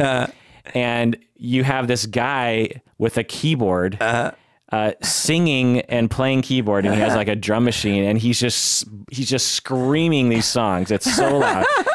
And it's like, and I was like, I feel like I've been dancing and drinking all week. Like I just want to sit this one out. Plus it's like, this is not my kind of environment or my music. I don't know how to dance to this kind of thing. Were you allowed to sit it out? No. Because your family just came up to me and said, "You're dancing with us now." You know, and they're like, "What's wrong? Why are you not dancing?" Right? Like, is there something wrong? Yeah, you gotta. It's too weird to not have it that way, and so. And you know, like your grandpa would walk around with aguardiente. Right. It's like, you're not drinking. Yeah, and he would give you a shot, your grandpa, and you would kind of just feign a sip. Right. I could tell you're like, I don't want to drink this right now. And you just kind of sip it just barely, you know, you think, well, you're probably thinking, well, I'll nurse this and maybe I'll leave it somewhere and I won't drink it. But like people around you are like, what are you doing? What are you doing? Yeah. Whereas you wouldn't get that. I mean, there's certainly that kind of notion in American culture, but maybe not as prevalent. I mean, it's just more pervasive. And for example, with it has a pros and cons. Yeah. And with the meats and things, certainly I'm sitting there at lunch and, oh, you're not eating the chicken? First of all, keep in mind, my grandma has just cooked chicken, pork, and beef all at the same time, right? It's like, you're not eating the chicken? Well, I had a little of the pork. Oh, but you have to try the chicken. And they know, I've told them. It's not like I've made it clear that I'm trying to eat vegan. What do you think is going through their mind? Are they just in denial? Well, there's a combination. Part of it is like, this is where I grew up. It's a tradition to eat there. It's my grandma Liti's cooking. So certainly me, and they know me as a big eater. And I would eat everything. Like anything put on that table, I would eat it. So if anything, I might not grab some of the veggies. They seem to really like me because I just like vacuumed everything that your grandma made. And for example, like if I really was trying to be a strict vegan while I'm there, I could eat nothing for breakfast because she makes these delicious arepas filled with cheese and these eggs. And they're amazing. I really do love them. So if I'm there, I'd be like, okay, grandma, I guess I'm not eating breakfast. Even on the days where she makes this green plantain, crushed green plantain, which would be totally vegan, but then you have to spread butter and then cheese on it. Do you think that they don't like the fact that you're vegan? Oh, and wish that you weren't? Probably to some degree. I think internally it might, I guess, bug them a little bit. That it's like, you know, in the sense of like, but where's our normal Berto? Like, whoa, what's going on? And I think on the surface, of course, they're trying to be supportive and sort of like trying to understand. But it's probably like if I came out, you know, gay. By the way, I found out on that trip that apparently it's really still dangerous to be an open gay in Colombia. Really? I didn't realize that. I mean, I would have guessed. Yeah. Yeah. And they also found in this study that they often had some sort of catalytic experience that prompted them becoming vegan. Did you have one? You had that. I had that for sure. When you had the medical result. Yeah, that must have been pretty scary. Just like, oh my God. All right. They asked these 32 vegans, why do you think other people are not vegan? You know, like from this assumption as basically in the study of just like, how come everyone is so stupid or something kind of along those lines? Why do you think, what do you think they said? Misinformation or like lack of information. Yeah. What else? Just too much attachment to what they like eating. Okay. Like tradition, you know. Okay. And maybe it's just fear of being unhealthy by being vegan or vegetarian. Like false fear. Yeah. Yeah. Can you think of other reasons why people would not be vegan other than those reasons? They don't like the things they would have to eat. Okay. To be a healthy vegan, because again, as I outlined, you could be a very unhealthy vegan and eat yummy stuff all the time, right? Or what you would, you know, think is yummy or whatever. So I think yeah, that would be one. Is like, hey, well, I guess I would like to try it, but honestly, I hate veggies. I hate beans, which was sort of where I was at, really. And then another one might be that they have what I was saying is like the political bias of like, that's actually un-American. Like that's not what America is about. America, we eat beef and potatoes and stuff like that. Yeah. It could also be a religious thing. Like in the Bible, it does say that you eat certain things. And, you know. So this is maybe why people are annoyed with vegans, because in this study and in terms of what you said, at no point did you say anything that was sympathetic, you know? I mean, some things weren't terribly unsympathetic, but at no point, like, I would want someone to say about me, the reason why I'm not vegan is because I am thinking big picture and I'm doing my best in terms of health and morals and for the environment. I'm trying. And I also would like to change the system, meat and otherwise, so that we can meet our goals that I'm guessing vegans are trying to meet. But I feel like you're probably in a minority. but I don't know. But at the very least, it's an option that I actually... Certainly, like the way you're speaking about it is like everyone else I talked to about that is in the same camp that I was in. The most common thing I hear is like, well, I'm never giving up my fill in the blank. Right. Yeah, totally. But I just find it interesting that like, so I'm just going to list these reasons that they found, and none of these paint non-vegans, which are 97% of Americans, in a good light. So basically convenience, as you said, lack of practical knowledge about what to eat and how to prepare it, lack of information about the benefits, lack of information about the suffering of animals, intentional ignorance, religious beliefs that quote unquote condone meat eating, belief in the physical and psychological necessity of animal products, marketing things, the hidden nature of food production, issues related to identity and laziness, lack of empathy. That's a great one. Lack of empathy. People aren't vegan because they lack empathy. That's a great statement. Well, some are. I mean, at least from the... Well, I guess if you're a psychopath... You're No. I have friends that fully say, like, oh, I have no problem with animals getting... Like, or there's some people that grew up in a farm and they say, like, but listen, I grew up... I was there when we would slaughter the thing. I have no problem with that. It's a lack of empathy for animals. Yeah. Which it's not a lack of empathy. They have a lack of empathy for animals. Right. Because they don't consider animals to be... But someone can interpret that as a lack of empathy in some regard, you know? But in the study, it just says lack of empathy. Right. When I see lack of empathy, I think lack of empathy. No, that's what I'm saying. Like someone, clearly some people do, they would say, well, if you lack empathy for animals, you lack some empathy. You lack empathy for animals. No, you lack some empathy. You lack empathy for animals. You don't have empathy for bacteria, right? Well, but that's what I'm trying to say. Do you have empathy for bacteria? Probably not. Okay. Do you lack empathy? No. You lack empathy for bacteria. Some people have empathy for bacteria. But what I'm trying to say is that if you imagine that there's some amount of empathy that a human can have, I could see some people equating not having empathy for animals as lacking overall empathy. I could see them equating it with that, but I don't think that that's scientifically sound. Well, but I mean, I think to some extent, if you're less able to relate to other creatures just because they're not human, you probably have less empathy. That's an interesting hypothesis. Yeah. I wonder if that's true. Right. And I mean, there is some evidence that shows that you know, if you lack empathy for humans, you definitely lack empathy for animals. Well, and then, you know, like as we know, a lot of psychopaths start by lacking empathy towards animals. That's right. And the vast majority of humans on the planet eat animals and are... But they don't think about it, right? Like, to be fair, I grew up not on a farm. Plenty of people are extremely knowingly doing things to animals, not out of ignorance, not because they live in a society like the United States where it's completely separate. They live in societies where they see the animals and they die. And the claim that those people are less empathetic individuals is a very interesting claim. Well, but have you seen? So, like, I've seen videos where a kid first finds out where what they're eating comes from. Then they didn't grow up on a farm, so to them it is sort of a black box.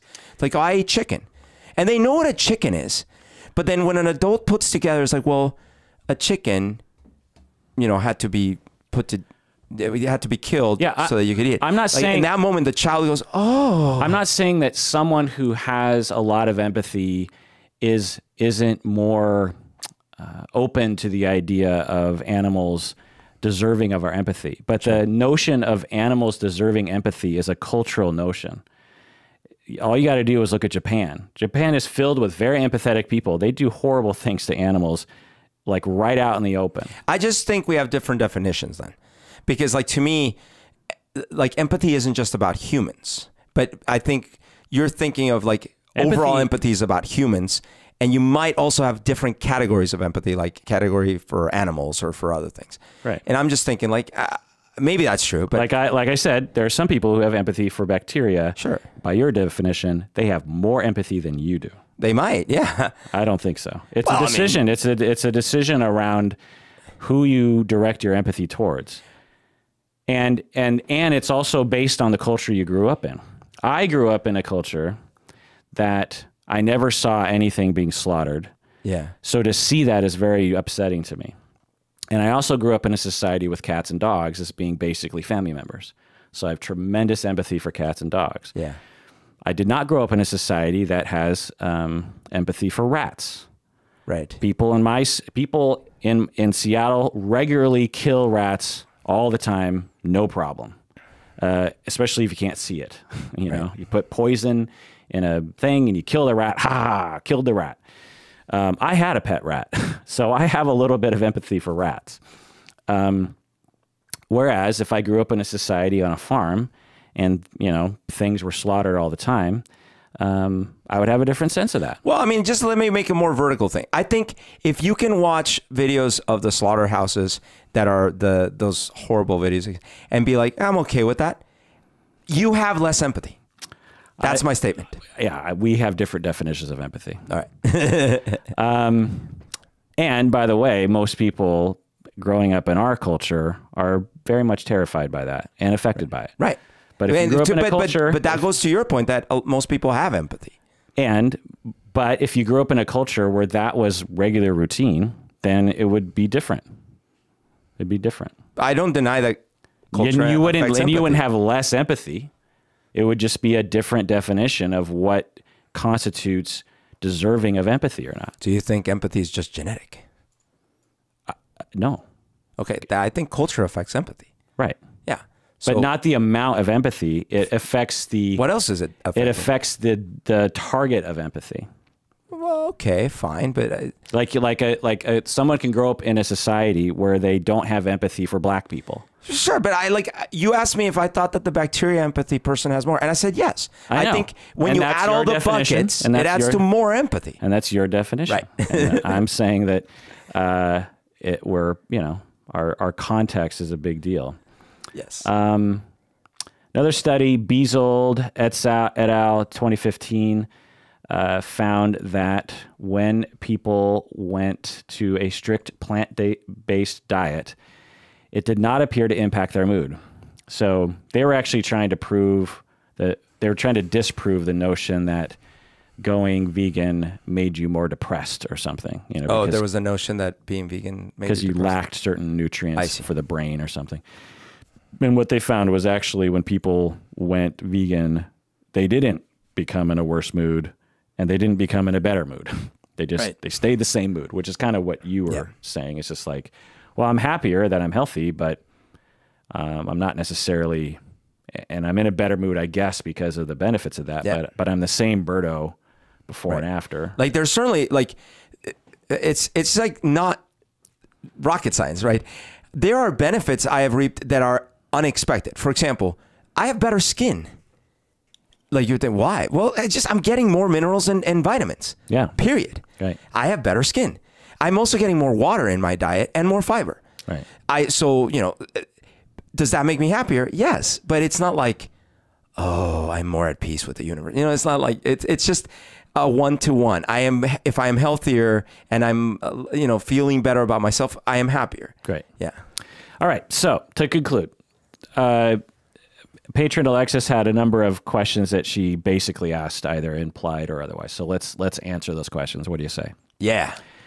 Are vegans looking down on non-vegans?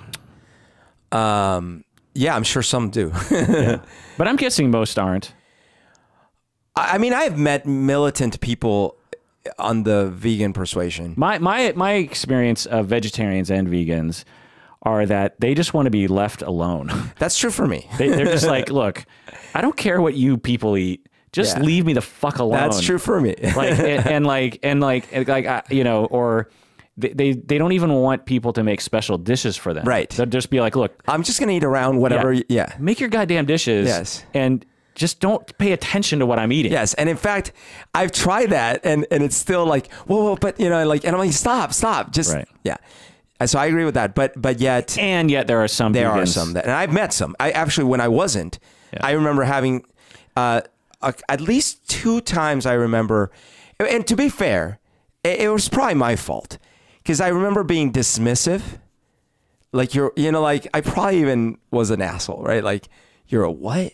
But then I did get this feeling of like, well, then you're trying to make it sound like I'm inferior because you are this. But I probably triggered it. So, you know. Yeah, and I get it. I mean, and I've seen you have some of these attitudes in the past couple of years. If you really think about it, which doesn't take much brain power to do, if there's a choice to be made and you can manage it, or at least try it out, veganism is going to benefit a lot of things. Right. There are a lot of, or at the very least, like some of the practices of this chicken, production situation, even some of the so-called like free range is actually like really awful. Right. And, as a society, we just look at chickens and we're like, well, they're birds. They don't have feelings. And it's like, yeah, they do. They have feelings. Yeah.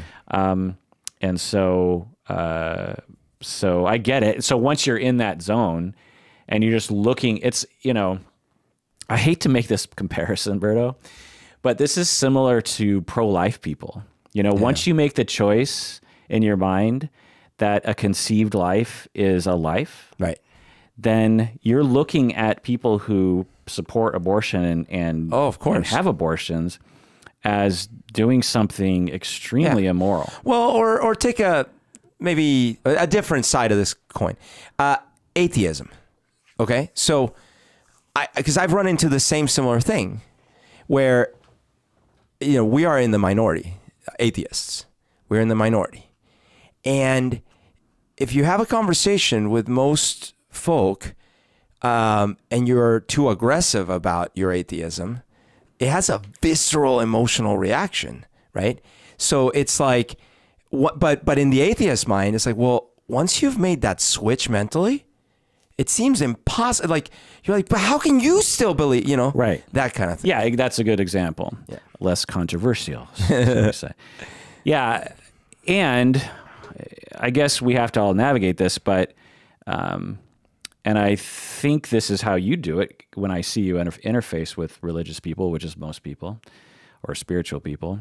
You make your case, but you're not like, you're a dumbass for being a believer. Like, especially because I was there up until I was 31. So who am I to claim like anything, Right.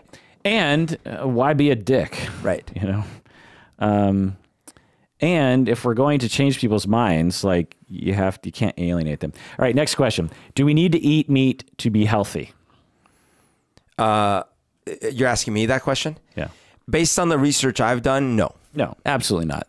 Research has supported that, especially in America with the abundance of various different vectors to different nutrients and sorts of things you need. You absolutely don't need to eat meat to be healthy. There's many roads to being healthy. You can eat meat and be healthy, for sure. Like, for instance, for me, based on my diet, I had my blood drawn recently, and I'm all in the green. Yeah. Even though I haven't been doing, I would say I'm eating. I mean, I've been slowly introducing practices throughout my life. Yeah. And for whatever reason, that combination results in good numbers. I also happen to have not that means I'm healthy, right? But according to those, I happen to have bad genetics from my dad's side of the family that contribute to me being more susceptible to getting into a red state. Okay. And which I want to add to what you were talking about earlier in terms of the channel you watch, inflammation, this kind of stuff, is that this is why the science is so hard to pin down, is that there's so many different reactions that people have, And I will say what convinced me for myself. And don't email me, people. I don't want to fucking hear it. What convinced me for myself is that when I followed, I get a sick pleasure. I think listeners, telling people to fuck off and not email me about stuff that I don't want to hear about. I think I just realized that I get kind of a sick pleasure doing that. I think you also get a sick pleasure of doing what they've told you shouldn't do. Which is interrupt you? Yes. All right. So, but what I was saying is like, for me, the proof for what I needed was that when I followed for those, you know, it was like 4 months or whatever, July, August, September. Yeah, it's like 4 months. When for 4 months, I followed the diet that my research that was based on studies and things said this should work for me to be healthier. When I did that and I really followed to it, my numbers, my scientifically derived numbers for my blood went from red to green. And for me, I was like, okay, well, for me, this works then, right? And then I could say like, yeah, maybe for other people, it might not work the same, but for me, this works. Right. And that was important because oh, by the way, one of the reasons I hadn't ever had to try this is because I always thought, yeah, I was like, I could lose weight, all these things, but I always felt like, well, I just eat less or exercise more, eat less. It makes sense. The one that actually really made me nervous was the thyroid number, because as I started doing research on that, when I asked the doctor, like, well, what can I do? And she said, well, we'll have to test it again, but if it's still showing this, we might have to start you on thyroid replacement. It's like this hormone they inject, like you basically start for the rest of your life. You have to take these pills that replace your and over time, your thyroid then starts actually not doing its job. Ugh. And my uncle has done that for like 30 years or something. And so I thought, oh shit. So because of that, I started doing all this research into the thyroid and all these things. And one thing I realized was this wasn't something I could just like eat less and exercise for. It was either like, this is the fact, this is the road I'm going down, or what else can I learn? And all the research I did into Hashimoto's and all these things, it kept coming back like, okay, a whole food-based, plant-based diet might actually help me. Yeah. And when I looked at the numbers, it did. I don't know if it's going to help me long-term, but it did. Right. So I was like, okay, I'm convinced. Right. That was for me, my journey. And then you give it a try. Yeah. And it might work and it might not. Yeah. I've been on a similar journey with my dog. She has one of the worst seizure disorders that the vets have ever seen. Oh my gosh. Like 48, she has these bouts where every month she'll go through like a bout of it. And when it gets bad, it's like 2 or 3 days straight of her having seizures like every hour and full grand mal on the ground. Her mouth is like wider than you can imagine a dog's mouth could be. She shits everywhere. She pees everywhere. She salivates. She bites her tongue. She bangs her head against things if we're not there to like watch her. She's totally convulsing. It looks like the most painful death you've ever seen an animal go through. Yikes. And it just happens over and over, day and night, 3 in the morning, 5 in the morning, and it's just horrendous to watch. And then in between, she's like real disoriented and she gets kind of paranoid and scared of things. And then you got to put her on these meds and like that doesn't really work. And then she gets real kind of drugged up and stuff. Well, so the past couple of years, we've been on this journey with like all these different meds, all these different regimens. Try this med, double this med, try these 3 meds. Well, let's get her off the meds. Let's do this. Like nothing was working really. Yeah. I mean, occasionally something would work kind of. We would take her into the vet for, like overnight and they couldn't do anything. Like they would, aside from just sedating her so she was asleep essentially. Right. So she can't wake, so it was awful. And, the vets were just like, man, this is really weird that like none of our normal, because it's kind of a common thing that dogs have seizures. Apparently. And so they usually know how to treat it. Right. And they also said that if your dog has, is non-responsive to meds and has repeated seizures, the chance that they'll die soon is actually really high. But they said that a long time ago. Yeah. Anyway, so experiment with this, experiment with that, maybe some diet changes, blah, blah, blah. Well, finally got her on an all raw diet. Right. Just all raw meat. Raw meat. Raw meat. Dogs are carnivores. They eat raw meat. Right. Just like freaking just raw meat. Yeah. You know, and you know, knock on wood, things have gotten better. Now, Right. I've said this before, but this has been one of the longest kind of bouts of she still has seizures, but they're way, way more handleable. And so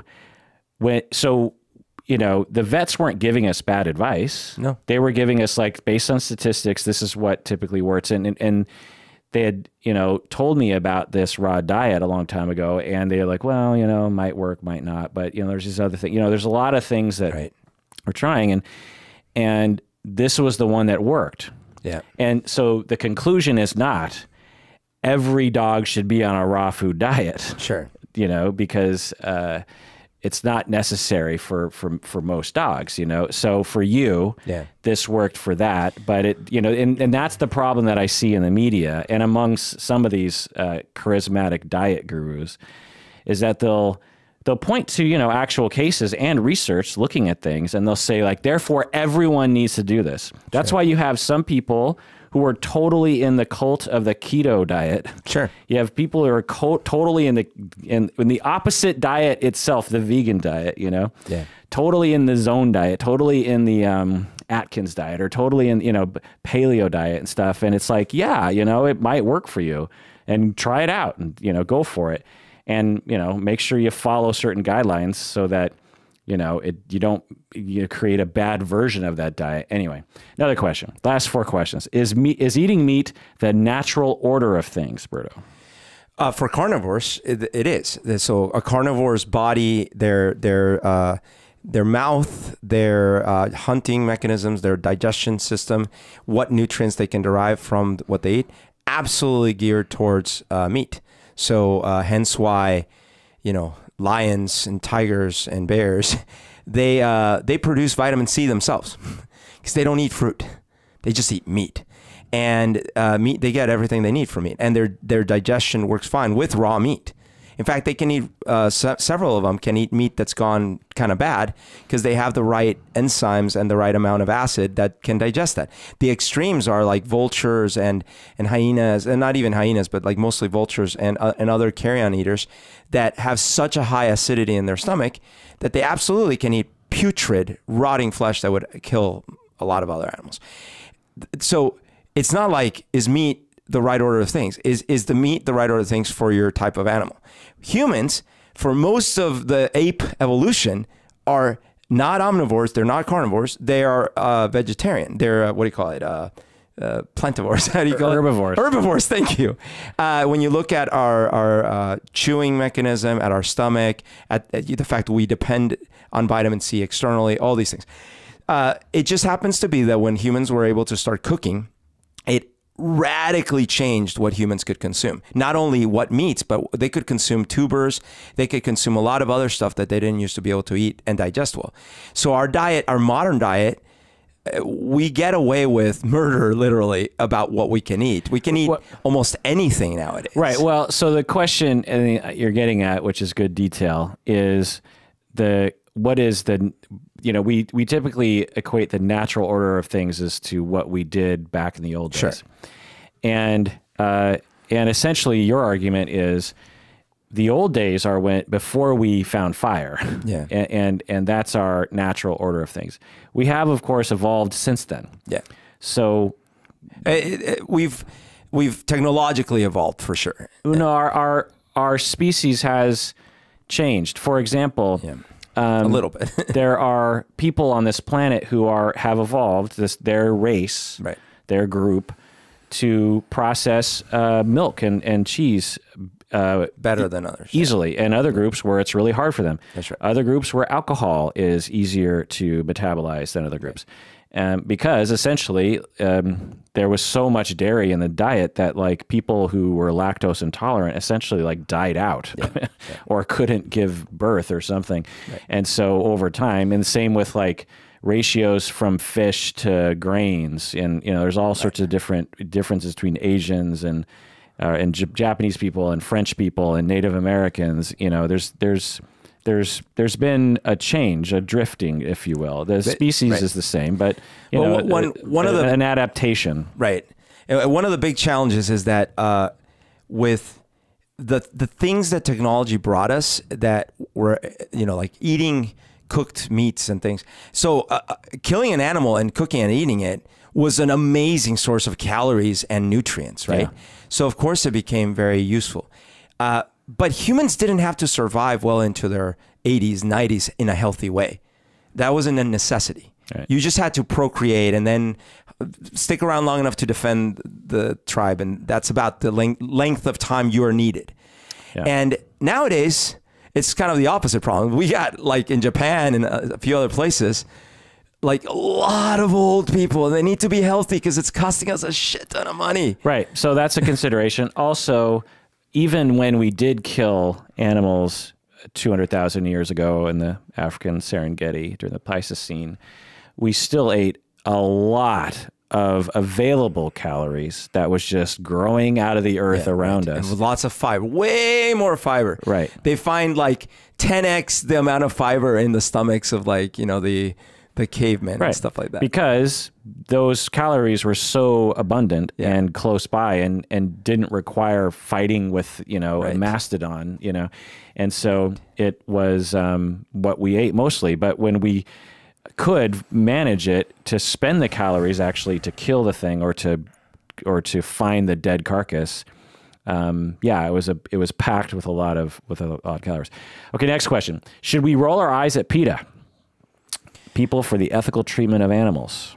I don't know about roll your eyes. I do know that both Greenpeace and PETA in the past, I think they've done things that I've questioned whether that was the right approach. Yeah. I don't have enough information to be like, here's all the things I know about PETA. That said, do I want there to be a society that looks out for the protection of animals? Yeah. Right. This is the same problem I have with the internet and feminism. Like, our society, when you talk about animal rights, people go PETA. But it's like, PETA's one organization of, I'm guessing, hundreds, if not thousands of organizations that are working for the ethical treatment of animals. Greenpeace is one organization that is trying to fight for environmentalism causes. So there's that. I tried to find information too. Yeah. But the only articles I could find that talked about the good things about PETA were PETA itself. I see. I couldn't find a single article outside of PETA that talked about anything good about PETA. It was like, there's a lot of PETA hate going on. What does PETA stand for? Protect people for the ethical treatment of animals. Oh, got it. There's just a lot. Like, for example, I think, propose the idea of euthanizing pets so that we stop giving birth to more pets or so. Yeah. Anyway. All right. Now, second to last question. Why are omnivores defensive when they meet a vegan? Omnivores defensive when they meet which I have encountered a lot. Okay. So I think a few reasons, probably one of them can be, they might, just like with the atheist thing, it challenges their worldview. They might feel like they're being asked to change by the person who is a vegan, even if they're not really asking them to change. I certainly used to be like this. They might also just find the notion ridiculous or temporary. But why? Because it's like, what do you mean you don't eat meat? Everyone eats meat. Yeah, but why? Meat's yummy. Like, what are you talking about? Why? It just seems outlandish. Yeah, like, come on, or like, I just figured out. Is this your new fad? Outlandish is like outland. Yeah, like from the other land. You're not from here. Did you make that connection? No. Well, I mean, just now because you. It's interesting. Like, it's always interesting to like have a word that you've been saying and also wait a second. It literally means outland. Outlandish. Yeah. Yeah. So I mean, I think that's part of it. I mean, I'm saying from where I used to be, that was certainly part of it, which was like, these people aren't serious. Like, you're not really gonna, the rest of your life, you're just gonna eat plants. Well, I find that notion really is a secondary reaction to the first reaction that you said, which is essentially a feeling of defensiveness around this implied accusation that Right. you are unethical. Right. You're doing something that is not quite right. Right. Because there's a lot of things that seem outlandish that people do that people don't care. You know, like I'm deciding that I'm going to wear my underwear on inside out every day. Like most people are like, okay, but you're not going to feel personally attacked. But when you say I'm vegan, even if you just say like, I'm sort of trying veganism, there's this cultural association with that, even though it might not be present in that interaction of I'm eating vegan because I believe that, mistreating animals is extremely, extremely abhorrently immoral.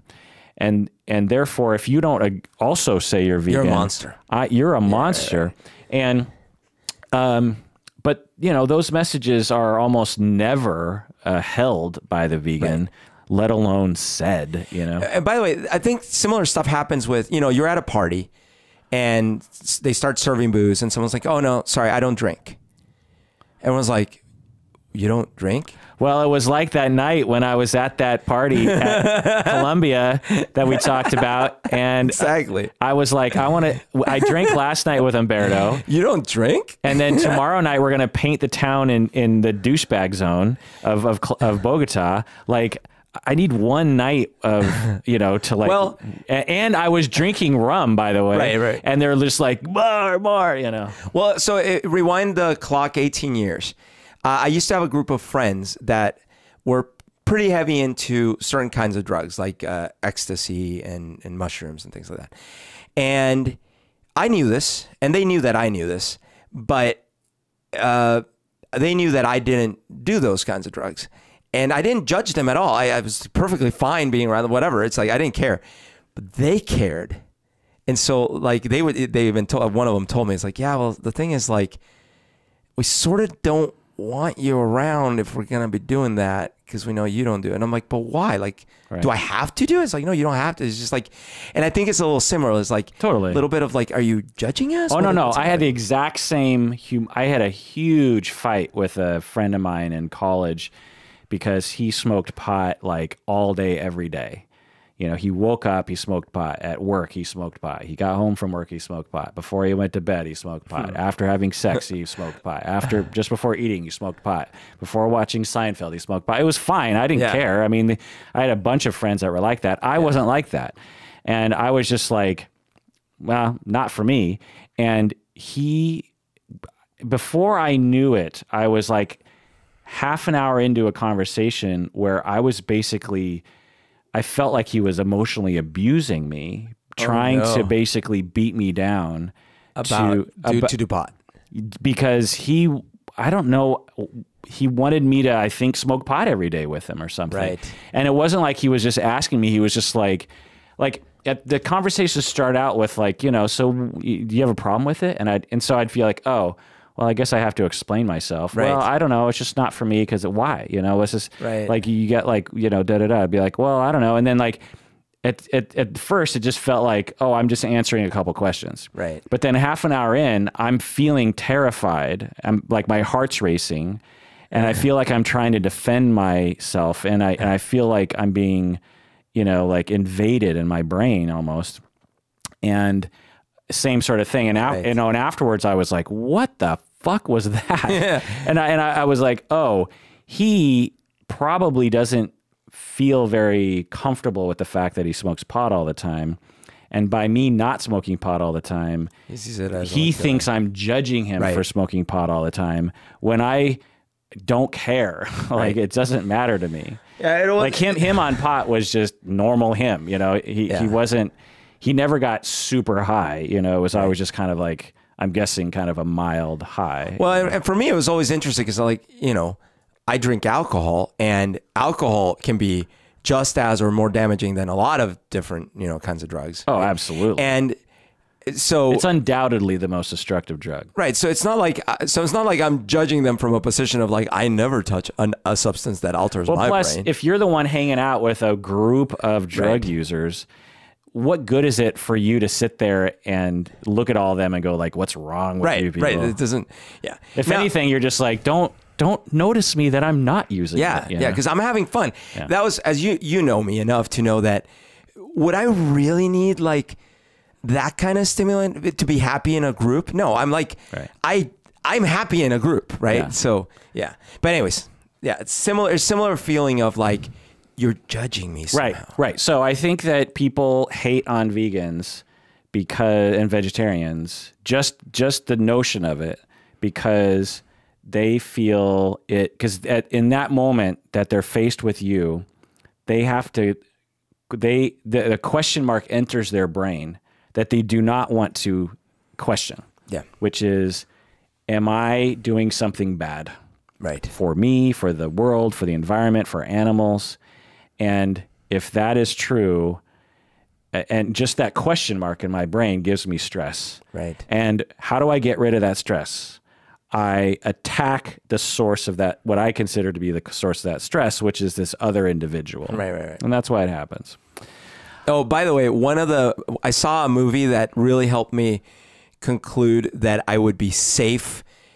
The whole protein question, that I would be safe not eating meats to get protein, because it was a documentary that I don't know if I told you to watch or you watched it or something. It was called Strongman, I think. It's not a great documentary, but it is interesting. It is interesting because is this actual a real story. It's a documentary about a guy who's a Polish guy, the kind that bends things, you know? A strong man. A strong man. One of those classic circus. That's right. Yeah. But he's like awkward. He's like sort of awkward, and he never really had huge success, but he was sort of well known in the circuit and stuff. The whole point is this guy is massive, huge, one of the strongest guys in the planet, and he just eats arugula. Vegetables. Oh. Corn is his source of protein. Like he just eats vegetables. Totally. And he's like, he says like, I'll eat like 10 ears of corn and stuff like that. And this guy is massive. Right. Yeah. I mean, so I was like, all right, okay. Yeah. Gorillas eat plants. Right.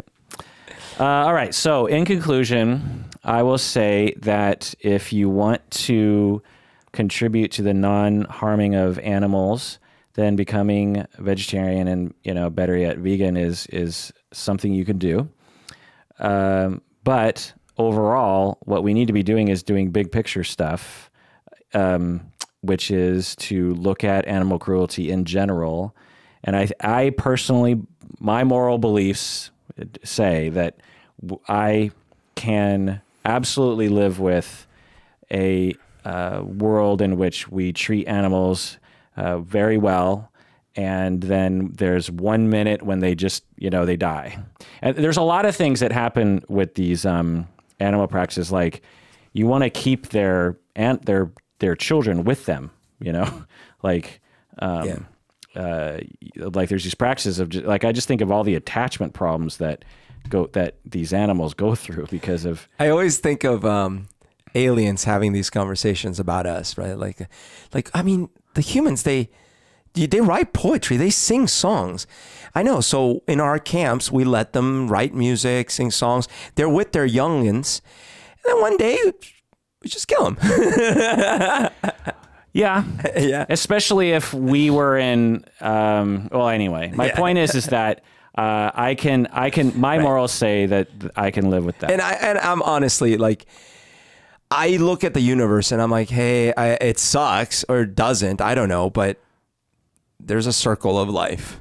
Yeah. And animals kill animals. Yeah. I mean, we wouldn't go back to the Pleistocene and look at people hunting a wildebeest as like being immoral. And we kill organisms, living cells, organisms by the trillions constantly. Right.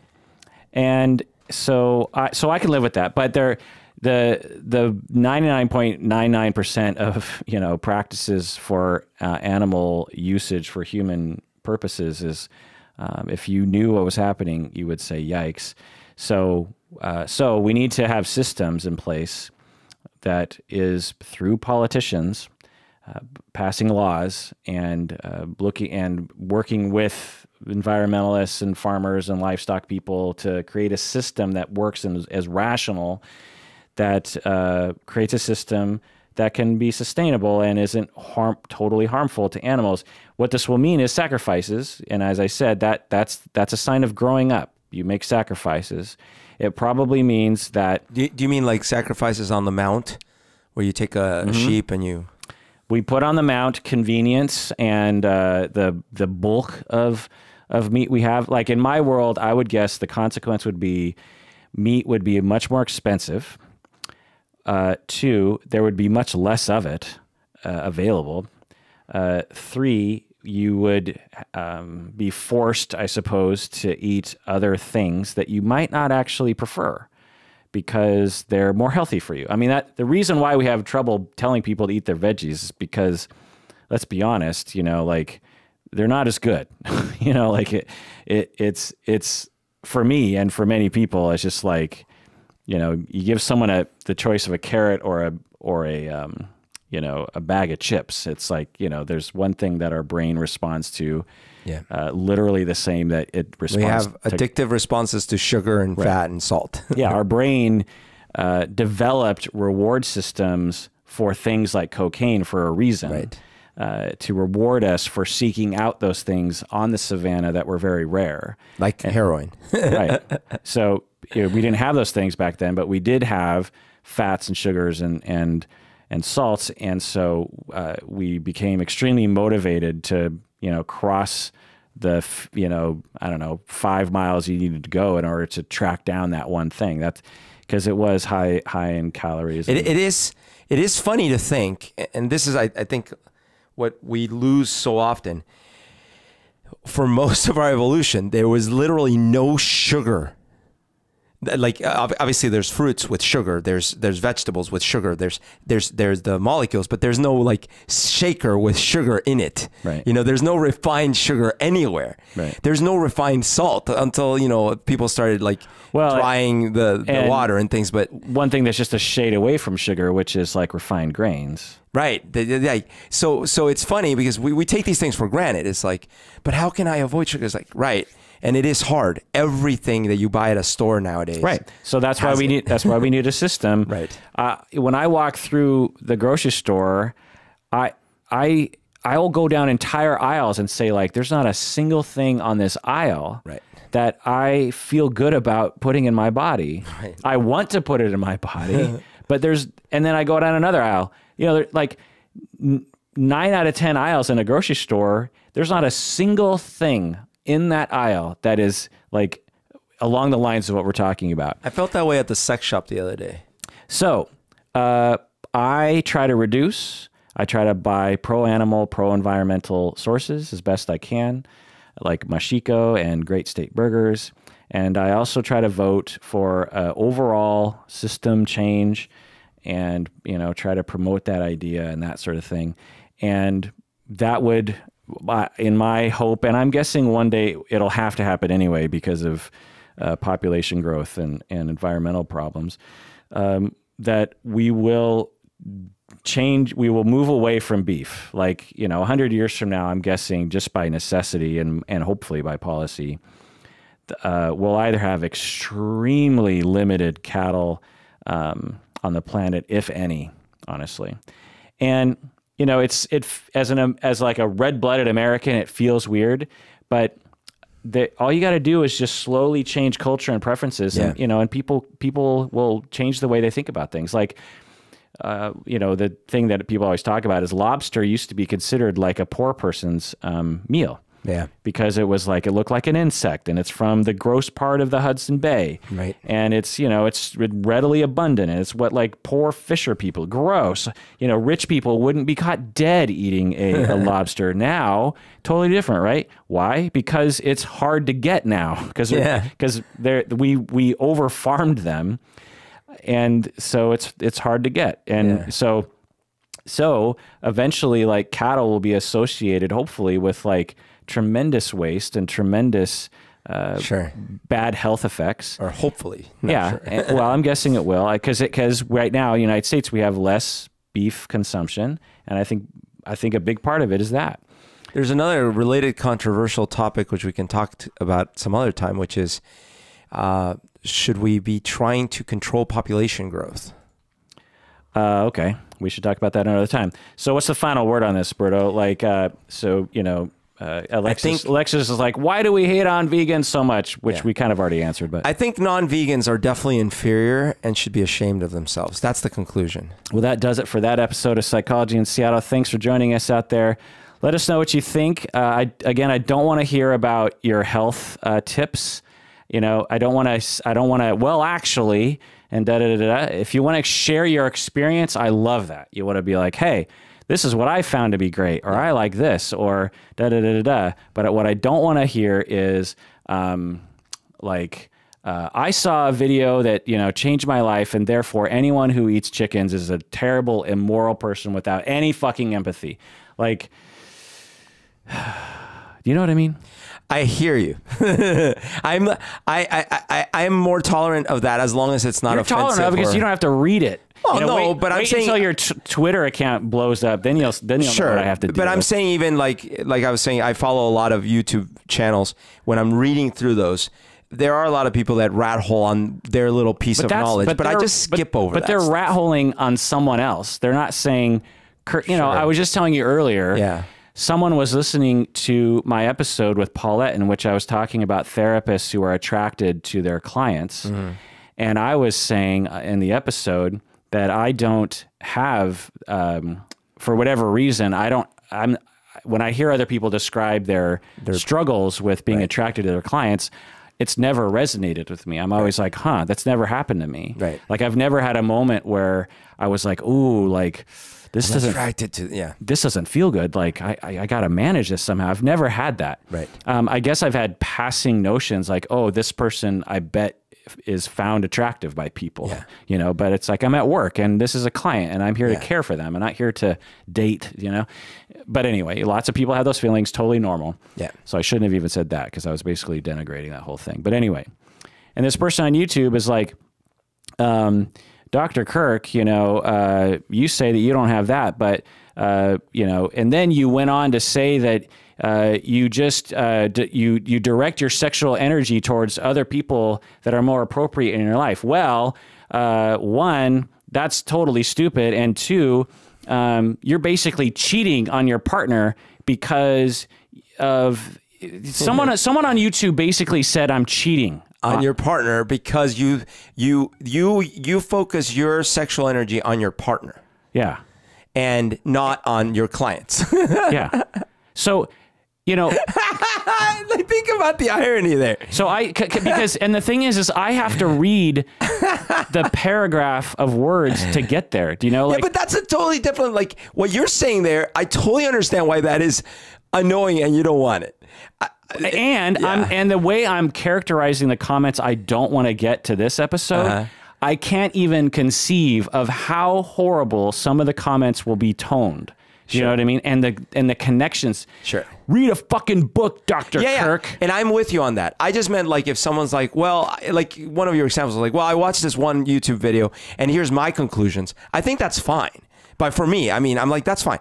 But if it's like, I watched this one YouTube video and I'm convinced that everyone's stupid and you're, and you're stupid is what they do. And frankly, they call you stupid too sometimes. Well, I'm sure they do. And I don't send you those comments. You should. Well, share the wealth. Fine. But the point is like, I want to be engaged with the community. Yeah. Because that's a big part of it for me. Yes. And if that's going to happen, then I need people to fucking be mature and respect each other. Right. And by all means, state your opinion, but do it as if you were standing right in front of me. Because I'm positive that these people on YouTube, if they were standing right in front of me, they would not say those words. They would phrase it differently. We would have a smile or two back and forth or something, you know? Like the stuff that people say on YouTube is just like, every time I open up a comment on YouTube, I have a slight traumatic reaction. That's what I'm talking about. And and I'm basically like, and then I remind myself very quickly, Kirk, do not think that this comment is going to go well. And so I just want people to know, like think about your words, you know, like if you want to interact, like I'm a human being. Right. And so the consequence, if I don't try to engineer the comments this way, basically what ends up happening is I'll get to a point where I just won't interact with people anymore. Sure. I'll just be like, okay, fine, I'm done. Like, because there's whole swaths of the internet that I avoid for a reason. You know what I mean? Right. And so, you know, I'll avoid my own comment section. You know, it's just like, because I don't.